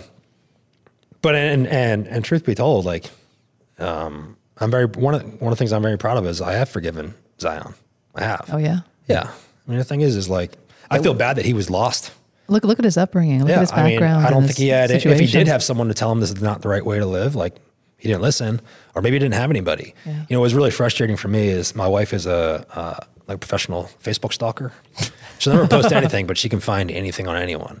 You know, and she's been following. A lot of us women. Yeah. Might be efficient in ILP. Yeah. But she's been following Zion's mom and Zion's idiot friends. Most of them, a few of them, have been killed after the shooting, and they were posting stuff about me and our threat. And TIS guys went and hunted all those guys down. One guy's probably going to be doing a pretty good amount of time in prison. One of the guys got killed in a shooting not related to law enforcement down in St. Pete. Like, they're all idiots, and Zion surrounded himself around idiots. Zion was captured by one of our canines 6 months before me and him met. Really? Yeah, and he got a straight attack, so he knew what time it was. He knew he was going to get bit, you know. But yeah, so one of the things that really kind of infuriated me of, I can forgive Zion for what he did, right? But my wife had found on March 12th, there's a memorial for Zion. I mean, like 4 people showed up, right? But like, his mom was one of them. His mom was one of them. Yeah. Right? His mom is there, and one of his idiot friends is there in a picture lifting up his shirt and showing off a gun. And she's in the picture. So it continues. Like, wow. So you're supporting this. Yeah. This is why your son was killed. The exact same stuff that's going on. And I think it's kind of hilarious. Like the guys that, you know, want to embrace this thug lifestyle, and they go on Facebook and they show the guns that they have. Like, you're posers, man. Like I sometimes think about like old school mafia in New York City. If Facebook was a thing, you think they'd be showing off Tommy guns? Like, no. Yeah. You're right. Professional, right? And it's funny because like when I was working Baskins, there was a guy, his name was Markeem Prim. And Markeem, you know, he's a player, he's a drug dealer and everything else. But when you caught him, he was like, you know, most stuff you don't catch me for. You caught me this time. All right. You know, and he was like, and he never drove like a fancy car, never threatened, you know, never flashed anything, never flashed any guns. He was a quiet professional criminal. Yeah. You know, he was killed in Greenwood a few years after I left Baskins, you know, but he was one of those guys that were very respectful and was like, hey, dude, you have your job and I have mine. I make more money than you do, but whatever, you caught me, you know, but like these guys out here that play this, you know, thug lifestyle, it's a game. It's a joke and they're posers, not true criminals, you know. I mean, they're breaking into cars at midnight and taking off running. Again, true think they're predators and how quickly they became prey, you know. And Zion, you know, thinking he was a predator when he shot me, how quickly he was like, oh man, I definitely bit off more than I can chew. And he's got, you know, 68-pound Mal hanging off of him and a stud like Jake Viano firing rounds at him. You know, he had no answer for that. Yeah. He had no answer for Taco or Jake. Like he fired 6 rounds and missed 3 of them and knew like, well, that's it for me, you know. And I don't think, some people said this is a suicide by cop. I don't think so. I think Zion was willing to kill anyone that was going to try to take him to prison. Yeah. He was facing a 5-year sentence and he was writing checks he can't cash, bottom line. You know what I mean? So, but yeah, so but in short, to my daughter's question, I have forgiven him, you know, because I want peace in my life and my family's life. And I know that's the, you know, that's the Christ-like thing to do, is to move on. And in order to have any kind of happiness, you have to, you know, move on. And it's just poison, right? I mean, that's just going to poison you and make you angry. And so I move on. And I'm hoping that through, because Jake and I got invited to go teach at a couple big seminars this summer, just really a debrief. Our hope is to really educate handlers on the importance of training ambush trainings and not even just ambush trainings on the handler, but like your backups, you know? Right. Teaching people how to accompany you on a track. Yeah. And as K9 supervisors, are you prepared? What steps do you have in place in case one of your guys go down, right? And so there's a lot to learn from this, and we're going to take this awful situation and turn it around and offer some classes on, you know, this kind of stuff. And the ambush stuff is crazy, obviously because of what you all face with the nature of what you do. But there's a lot of conversations, I think, around law enforcement when it comes to when law enforcement officers are encountering anybody. Yep. And, you know, well, do they overreact? Do they this? Do they that? And it's like, well, this is really one of those situations, you know, it's daytime. Yeah. It is the most common crime in Pinellas County. It is. Yep. You guys have bags run from you all the time. Yep. There's nothing abnormal about this. Yeah. You don't come around the corner guns blazing. No. And you wouldn't normally. Unless you knew this person was armed or whatever circumstances. Yeah. So the one time that you're not ready. Yeah.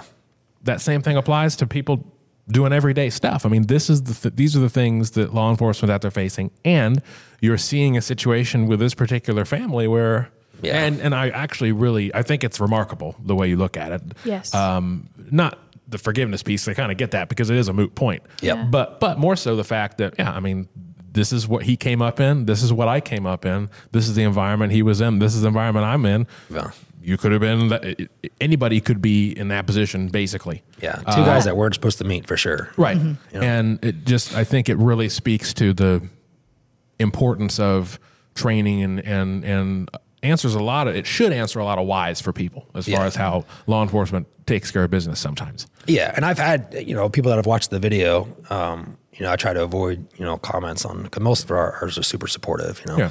And definitely avoid the comments. Yeah, the dumbest people on the planet are on Facebook. Yeah. Correct. But like, there's been some questions, I think even from some deputies, like, man, why would you just round the corner like that though? Because I'm a SWAT guy, right? Mm-hmm.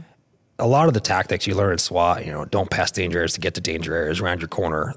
If you do that on K9 tracks, you're not gonna find anybody. Well, but also you go at the pace of the dog. You said earlier, SWAT has plenty of time to study a team of 24 guys on too, what right? they're going to do. And they know who they're coming up on. Yeah. Right. Yeah. Because the moment that you come around the corner and it's little old lady, you know, picking her daffodils or whatever bull that she has in her backyard, then it's like, oh, it's police brutality because he came around the corner with a gun. Like, well, and the thing is also, like, if I round in the corner at full length of lead, right? And I work Taco on a 20-foot lead, just based on how he tracks much better on a longer lead. But if I had full extension, again, if you look at the video, I had a shorter lead because I have a misdemeanor right now. We don't know if he broke in the car. Right. I have loitering and prowling at best. right? So he ran. I have a shorter length of the leash because if I round the corner and bite this guy, oh gosh, now I explain a spontaneous bite. Not that it's a big deal, like whatever. I mean, dogs be faster than you, and the sheriff doesn't care about that kind of stuff as long as it's not a pattern. You can fix it in training. But still, like, I know how to read my dog. I know I'm close. I can avoid a bite. I will, right? And so, you know, I rounded the corner expecting to see him running, and if I saw him running, I was going to release Taco at that point. Like, we're done, right? And as soon as I rounded the corner, he's already at a shooting stance. So like, you know, right. But like again, I go back to you know. Jiu-jitsu on some of it, and you would think like, how does jiu-jitsu play in this, right? Definitely didn't help me, getting shot. But understand that, jiu-jitsu, a lot of it is about mindfulness, right? For those 5 or 6 minutes in a round, you are completely focused on one thing, and it's like a chess match. And so when I dropped in the backyard, I tried to get up right away because I was like, he just shot me. I'm going to kill this guy. But my arms wouldn't move. And the doctor said, you were paralyzed for sure, just from the shockwave of the round, not the round itself. The shockwave paralyzed my spinal cord. And I couldn't move. And I'm like, man, I just got shot in the head. And very similar to jiu-jitsu, but I was very calm. Like, this is how it goes, I guess. And the black came out from the outside just to getting choked out. And I was knocked out, and I woke up to CPR. You know what I mean? It was one of those, like, I woke up CPR, like freaking out a little bit, but like, all right, just breathe, get it going. And there's some similarities that I wanted to point out. There's some really kind of weird things that happen with this shooting. That I haven't really told many people, but I think I think they're kind of unique to talk about. So when I got put on the ambulance, now like, the tunnel vision started to open up a little bit more and realizing like, okay. So Amanda Ettinger, she was in Kenai at the time. I taught her Kenai school, really close friends with her and her husband. My daughter's friends with her daughter. She gets in the ambulance with me, and I hear the medics say he's pushing 200 of fentanyl, which is a lot of fentanyl. And I'm like, Amanda, where did I get shot? And she's like, you got shot in the neck. I'm like, okay. So that's bad. Yeah, I'm like, can you feel anything below the neck at this point? Can you feel your toes? I don't recall, but I started moving my feet like crazy. Because I've heard that people who are paralyzed, they feel like they are moving, but nothing's moving, right? And so moving my toes, and I'm like, are my toes moving? She's like, yeah, they're moving. I'm like, all right.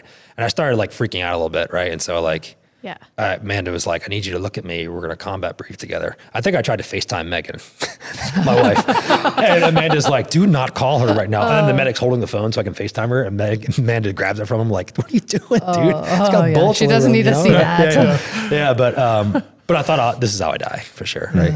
And not knowing that none of my rounds are fatal. I didn't know at the time.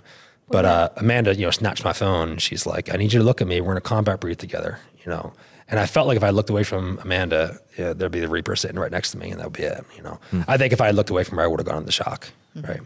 And so during recovery, Amanda and Drew, they would come by the house, just like everyone else would, But Amanda sent me this short little video on Instagram, like an encouragement video. But it was a guy that just said,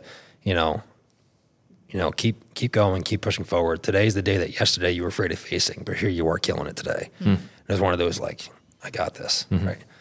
So during Megan's Facebook stalking, Megan is my wife, Megan she went on Zion's page.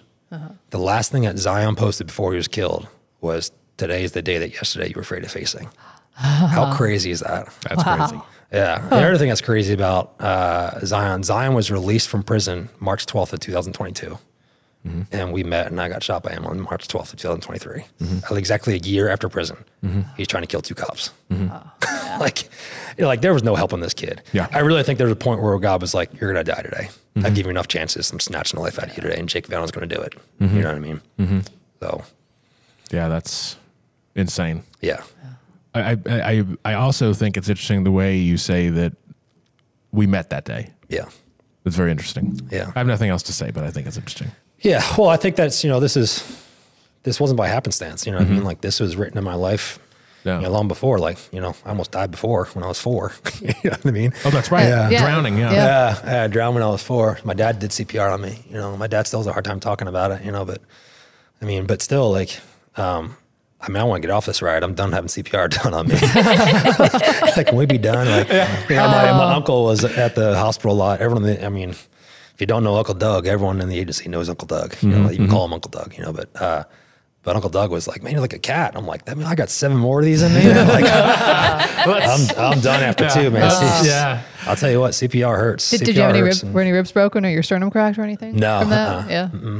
No, the worst part I like about getting shot was the tourniquets. They're so painful. I know. Yes, we made Ricky put one on last time. We had Joey Greco on. He put a tourniquet on my arm. I'm like, Jesus, just take the damn thing off. Yeah, they're so painful. Just the arm off? Yeah. Just take the arm off. Yeah, I remember once they took them off. I wasn't delighted then. Also, when they took them off, I was like, oh, God. Yeah. They're brutal. I mean, that's how you know they're done right. You know, the guys that that came and helped me, they did it right. You know? Yeah. So you got to try fentanyl. What did you think? How was it? So it's very short lasting, but like, I can see why it's so addicting. I would cook that in a spoon right now. No, honestly, when there was so much going on. Like I had fentanyl just for the ride, and to credit St. Pete and Pinellas Park and the sheriff's office, for what I was told, ambulance didn't stop once for any light at all. They blocked off every intersection of Bayfront. And then when I got to Bayfront, I remember seeing a trauma team ready to go. Like, and when that call goes out, everyone stepped up to the plate. I mean, it's just crazy. Like, you know, and the thing that is frustrating. I've talked about this in the training. You know, I asked for this, right? Between SWAT and K-9, you're asking to get in kind of these things. But here's the deal. Like, the deputy does 25 years and takes a retirement, and he works either days or nights, whatever he works, but he hides behind a building, takes the calls. He's the last one to get to the call on purpose. That guy survives his entire career. It's not what you signed up for, right? That is a violation of the oath that you took with the sheriff and with the state of Florida and for the people of Pinellas County, right? No, I'll be the first. I won't fight for people who can't fight for themselves, right? When someone calls 911, they should see a deputy who's squared away and ready to take care of you. You know, anything less than that it's a violation of your oath, you know, so whatever. But you know what? And there's cops like that all over the country, you know, who are just, they don't want to be first. They want to take the paycheck and go home and do it as least as possible. Luckily, I think the majority of deputies, they want to do the right thing, you know, and they should be taking care of themselves. And when someone calls 911, they should have a deputy walk up to them that looks squared away and they know that they're in good hands, you know. And so I take that oath seriously, but unfortunately it does come with some consequences, right? You know, it is what it is, what I signed up for. It is. I mean, your whole background. I mean, everything you've ever done, you just threw yourself into it, and got, which is another reason that there should be no doubt that you could get through that because you just focus on it to get it done. Yeah, and it's just so interesting to me because so many people in law enforcement that have been through different things, they, you know, family of cops, whatever. Yeah, right. You know, I mean, obviously your grandfather, but I mean, this was just you threw yourself into it, and you're just going to be the best at it there is. One last thing about this I wanted to ask you about, and we can talk about anything else you want, you know, with the back end of it, because law enforcement, I mean, there are obviously law enforcement officers that go through things that are equally as horrible. They end up not getting shot. They still have to work through it. They still have to whatever. But at some point, you said something about your perception of yourself versus what other people see. So, you know, I am just impressed because you're the same Matt that I've always known. Yeah. For the most part, maybe a little bit more insightful, can have deeper conversation, but you're the same guy, you know, you went through it and you're powering through, which is, you know, you're doing well, but you know, you don't see yourself as kind of that warrior, as that hero piece because of it. No, I don't. It's something that I struggle with, you know, you know, cause part of me like, you know, and it might sound, people might take this the wrong way, but, I don't want someone else. I don't want someone to save me, you know? And so even though I know there's nothing I could have done, right. He saw me and heard me, and I don't want to give him too much credit, but tactically he did everything right. He drew me into a fatal funnel, and, you know, and I got caught. And luckily he's as good of a shot as criminal, and, you know, it didn't hit me fatally. Right. Right. But the problem is, you know, I feel like some of this is, I shoulder some of this because I ran right into a gunfight. You know, so I joke around with like Taco, like, cause Megan would be like, he's so sweet. I'm like, hey, he walked me right into a gunfight. You know, but no, I don't see it. And it's hard because, you know, you know, I work out here during my lunch and between classes and stuff. And, you know, and I got to do a better job of, some people will ask me like details about stuff. And sometimes I just could be like, dude, I'm just not, I don't want to revisit. I got to do a better job of that. But, you know, I think people just want to sympathize and they want to, you know, hear, and I think they're impressed that I'm already working out and this and that. But like, it was really tough. You were doing your job. Yeah. That's what I signed up for. You know what I mean? And I got caught. And so there's a little bit of, my pride was hurt a little bit, I mean, this kid who has zero training, took me out of my game. And so it was, my pride was hurt a little bit, but, I don't see myself as, this warrior or hero. And so it was hard because people would write these letters and cards from all over the country, and people would give donations and be like, you're the baddest deputy we have, like this and that. I'm like, dude, I'm not that guy, man. Like I train my dog well and I want to do my job well. And it's just, I'm not that guy, And, I don't know. I think that it was a little frustrating is like so many people were coming to my house and they're dropping off food and dropping off money and dropping off cards. And they want to do the right thing. It's nice. Is anyone going to Jake? Jake's the hero in all this. You know what I mean? Right. Like, Jake, when I was in the hospital and the whole canine unit came in, it was after I had my CAT scan and they knew like he's going to have surgery and this and that. And I'm on Dilaudid and just like flying or whatever. But I knew like Taco's dead. I knew it, and so the whole canine unit's in there. And I'm like, all right, guys, where's my dog? Sent me with it, whatever. And they're like, he's at the vet. He tried to bite the vet. Actually just got kicked out. And I'm like, oh, like Jake took a hostage shot and killed the guy. Oh. Right. And then he quarterbacked the entire scene. Like, I don't think people were going to Jake's house as much as they were going to mine, And again, like everyone knows, like he's got a long road. We want to make sure his family's taken care of. And I get that. And that's amazing. Jake is the warrior, right? Jake is the hero in this whole scene, And so again, like, I'm very proud of myself for the recovery that I've made. I'm very proud of myself for keeping my, trying to keep my mind strong and maintaining that mental strength that I've been gifted. But it is hard to, people give me something that I don't want to say don't deserve, but I just feel like this is the job, dude. Right. This is the job. You know what I mean? Like I signed up for it, and I feel like I did it well, but it's, I don't want that credit. Right. I mean, it's just more as a reminder of, and I struggle with it a little bit during training. Like if I had just slowed down, like would I have been able to get a shot? The problem is that is a dark road to go down. Yeah, you can't torment yourself with second guessing. Because the bottom line is like, and I learned when I started thinking that a little bit, like I got to be careful how I talk to myself because that guy's dead and I'm here. Yeah. So I teach a debrief from this. Me and Jake do it, and that's what the debrief we're gonna do in the summer. But there's a clip from this guy. His name's Rudy Francisco. You can find him on YouTube. I mean, like anyone that hears this, go to YouTube and type in Rudy Francisco complainers. And this guy is not a cop. He's not a military guy. He's a poet. But he is, we have completely different political theories, right? We're so different from each other. But I heard this guy and then I watched this video when I was in recovery. Because sleep wasn't a thing. I couldn't sleep. I was in so much pain. I just sleep sitting up on a couch and I'd nod off and wake up to pain and taking every medication possible to make me sleep, like just ridiculous, And there were a couple of things like when I woke up in the backyard, I remember hearing Jake saying like, the worst is over, Maddie, stay in the fight. The worst is over, And so when the sun would start to come up after I've been up all night, he'd be like, oh, the worst is over. Those words like resonate with me with Jake. But I watched this video from Rudy Francisco on complainers, and he talks about like, tell me about your boss, tell me about your traffic, tell me about, the promise you made yourself that you've been, postponing and not completing, right? How blessed are we to have tragedies so small they can fit on the tips of our tongue, right? And like, is that, whether the glass is half full or half empty, there's water in the cup, drink that and stop complaining, right? And one of the last things he said is, the human heart beats 4,000 times per hour. And with each beat, each palpitation is a trophy engraved with the words, you are still alive. Act like it. And so those words still hit me. And every time I do the debrief and I watch that, I'm like, hell yeah, dude. Like I'm still very much in the fight. Yeah. You know what I mean? And so I'm very blessed to still be here. And I think it's very important that I love that people try to give me that credit. And if that inspires them to maybe be better, that inspires them like, hey, that's the mark. Like he took 3 bullets and he's out here working out. That's great. It's hard to be a symbol though. It's hard.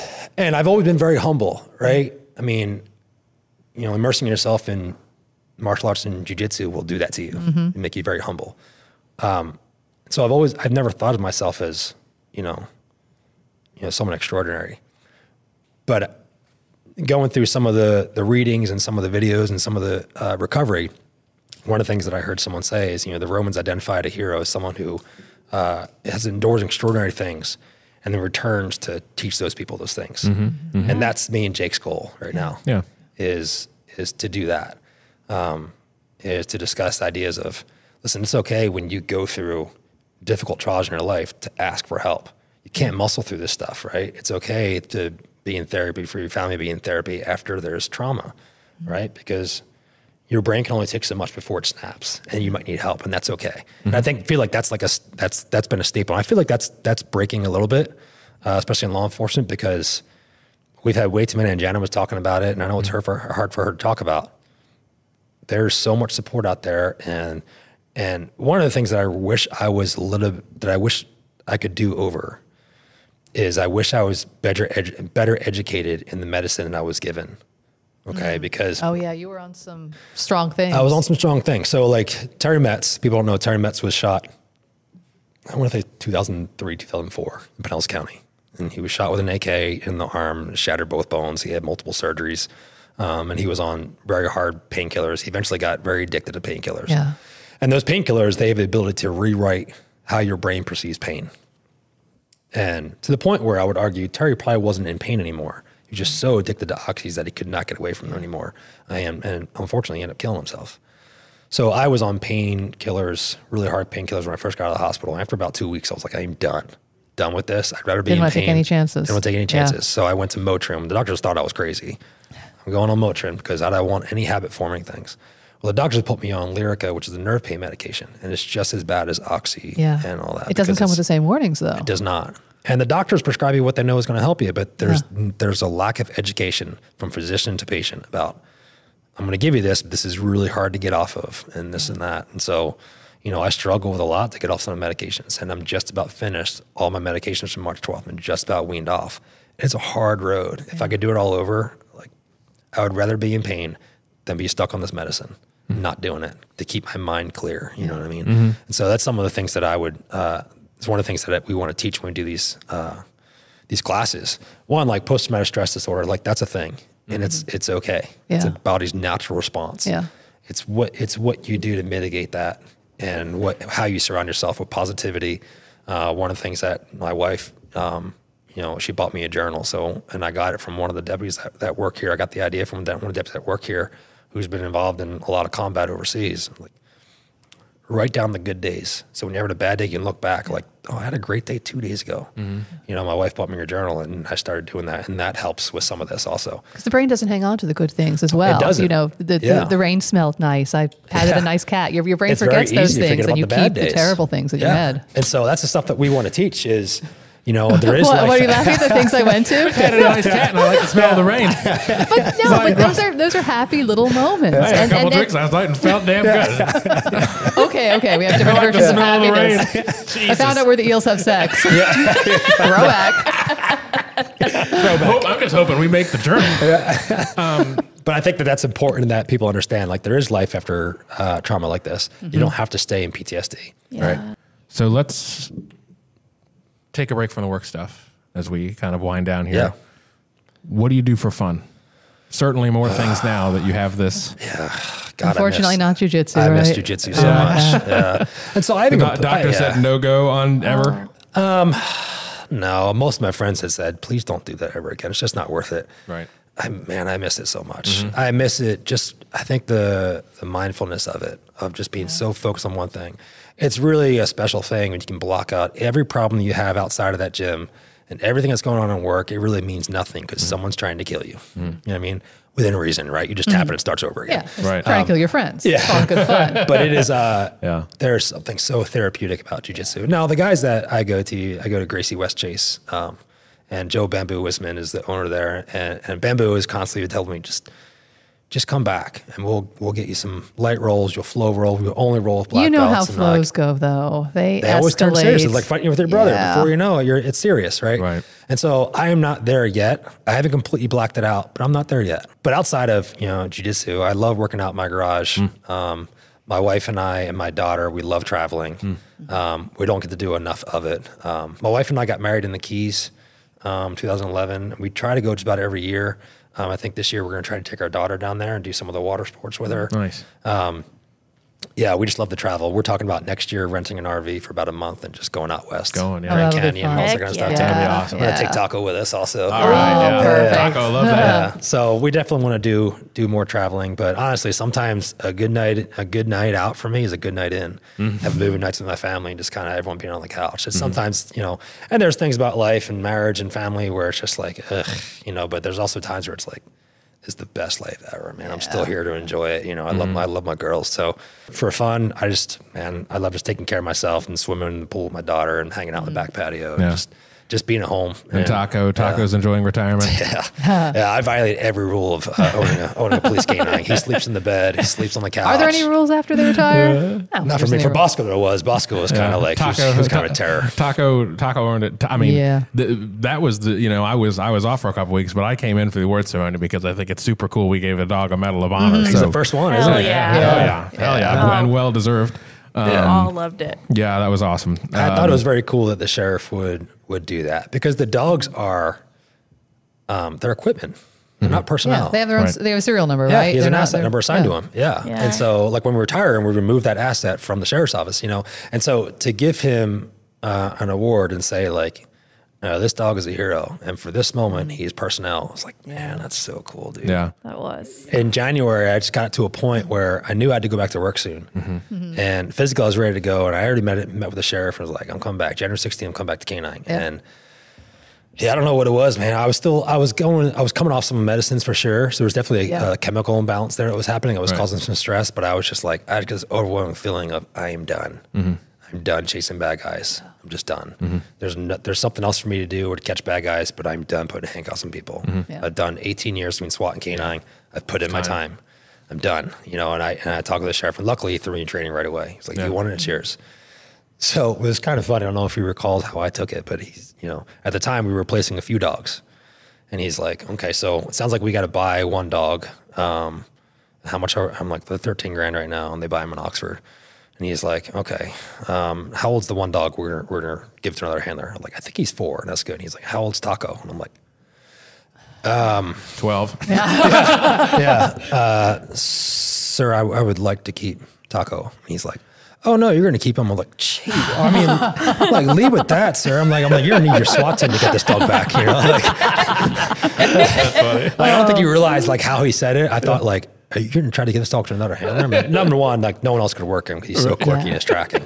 But I'm like, bro, legit, We're about to fight. you're gonna have to stand up. You're gonna try to take this dog from me. You know, like, awesome. but my wife and daughter, they adore him. You Yeah. know, my wife, my daughter loves Taco. She takes care of him now, feeding him, and she goes on walks every night with me. He snuggles on the couch with everyone. Yeah. I mean, he's such a great dog, which is such a cool thing about Mouse that dog can snuggle on the couch, laying on his back, balls up in the air, right? just loving life. But then the next day he can run into a gunfight and save his handler. You're like, the Mouse are just, and really on shepherds in general, if trained correctly, these police canines are something very special. They really are. Yeah. All right. Well, we like to give all of our guests, if there's something that you could let the public know that would make your job easier, we give you the opportunity. Yeah. Well, I mean, it's been beat up, but I'll say it again. You know, the gun that was used to shoot me was stolen out of a unlocked car in Marion County. I mean, you know, the person responsible for my injuries is Zion. But listen, the guy that left the gun in his car, he shouldered some of this, right?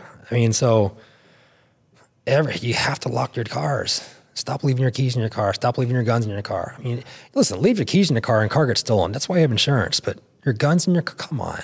Yeah. It's just irresponsible and stupid. I'm a constitutionalist. I'm a big advocate of the Second Amendment, but that comes with some responsibility, right? And the sheriff beats it up. And I think that the sheriff has done everything from, you know, billboards to putting the pamphlets inside cars, which, you know, kind of crazy, you know, but like that didn't work either, right? Yeah. People are obviously going to leave their cars unlocked. They don't care. Some people get mad about there's a brochure in their car.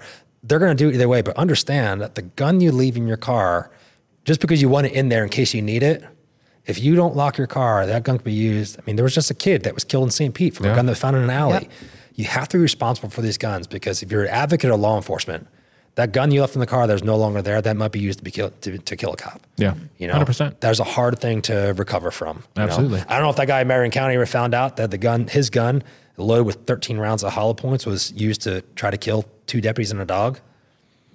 Yeah. Dude, you know what I mean? Like, you're not being responsible for the Second Amendment. It's not a privilege. It's a right. Right. But with that right comes responsibility. Thanks for coming on. We really appreciate it. I know, we were kind of hesitant to approach you because you've been overwhelmed by this for the last year. Everyone makes you talk about this, but that's kind of why I wanted to do it, because I wanted to give you a chance to show. Yeah, maybe. So I never planned. Here's the thing: I never planned on doing it. I happened to see Laura in the hallway, and then like as you're around the corner, she sent me an email. Like, there it is. But here's the thing: is the reason why I wanted to do it is I want the agency to know, and I want the public to know, like, I'm okay. Yeah, I'm doing fine, but understand that, like, this is a dangerous job. But the people that put on the uniform, they accept those contingencies that they might not come home, right? And really just bring an awareness that, like, listen, cops are people, man, and sometimes this job is going to change them.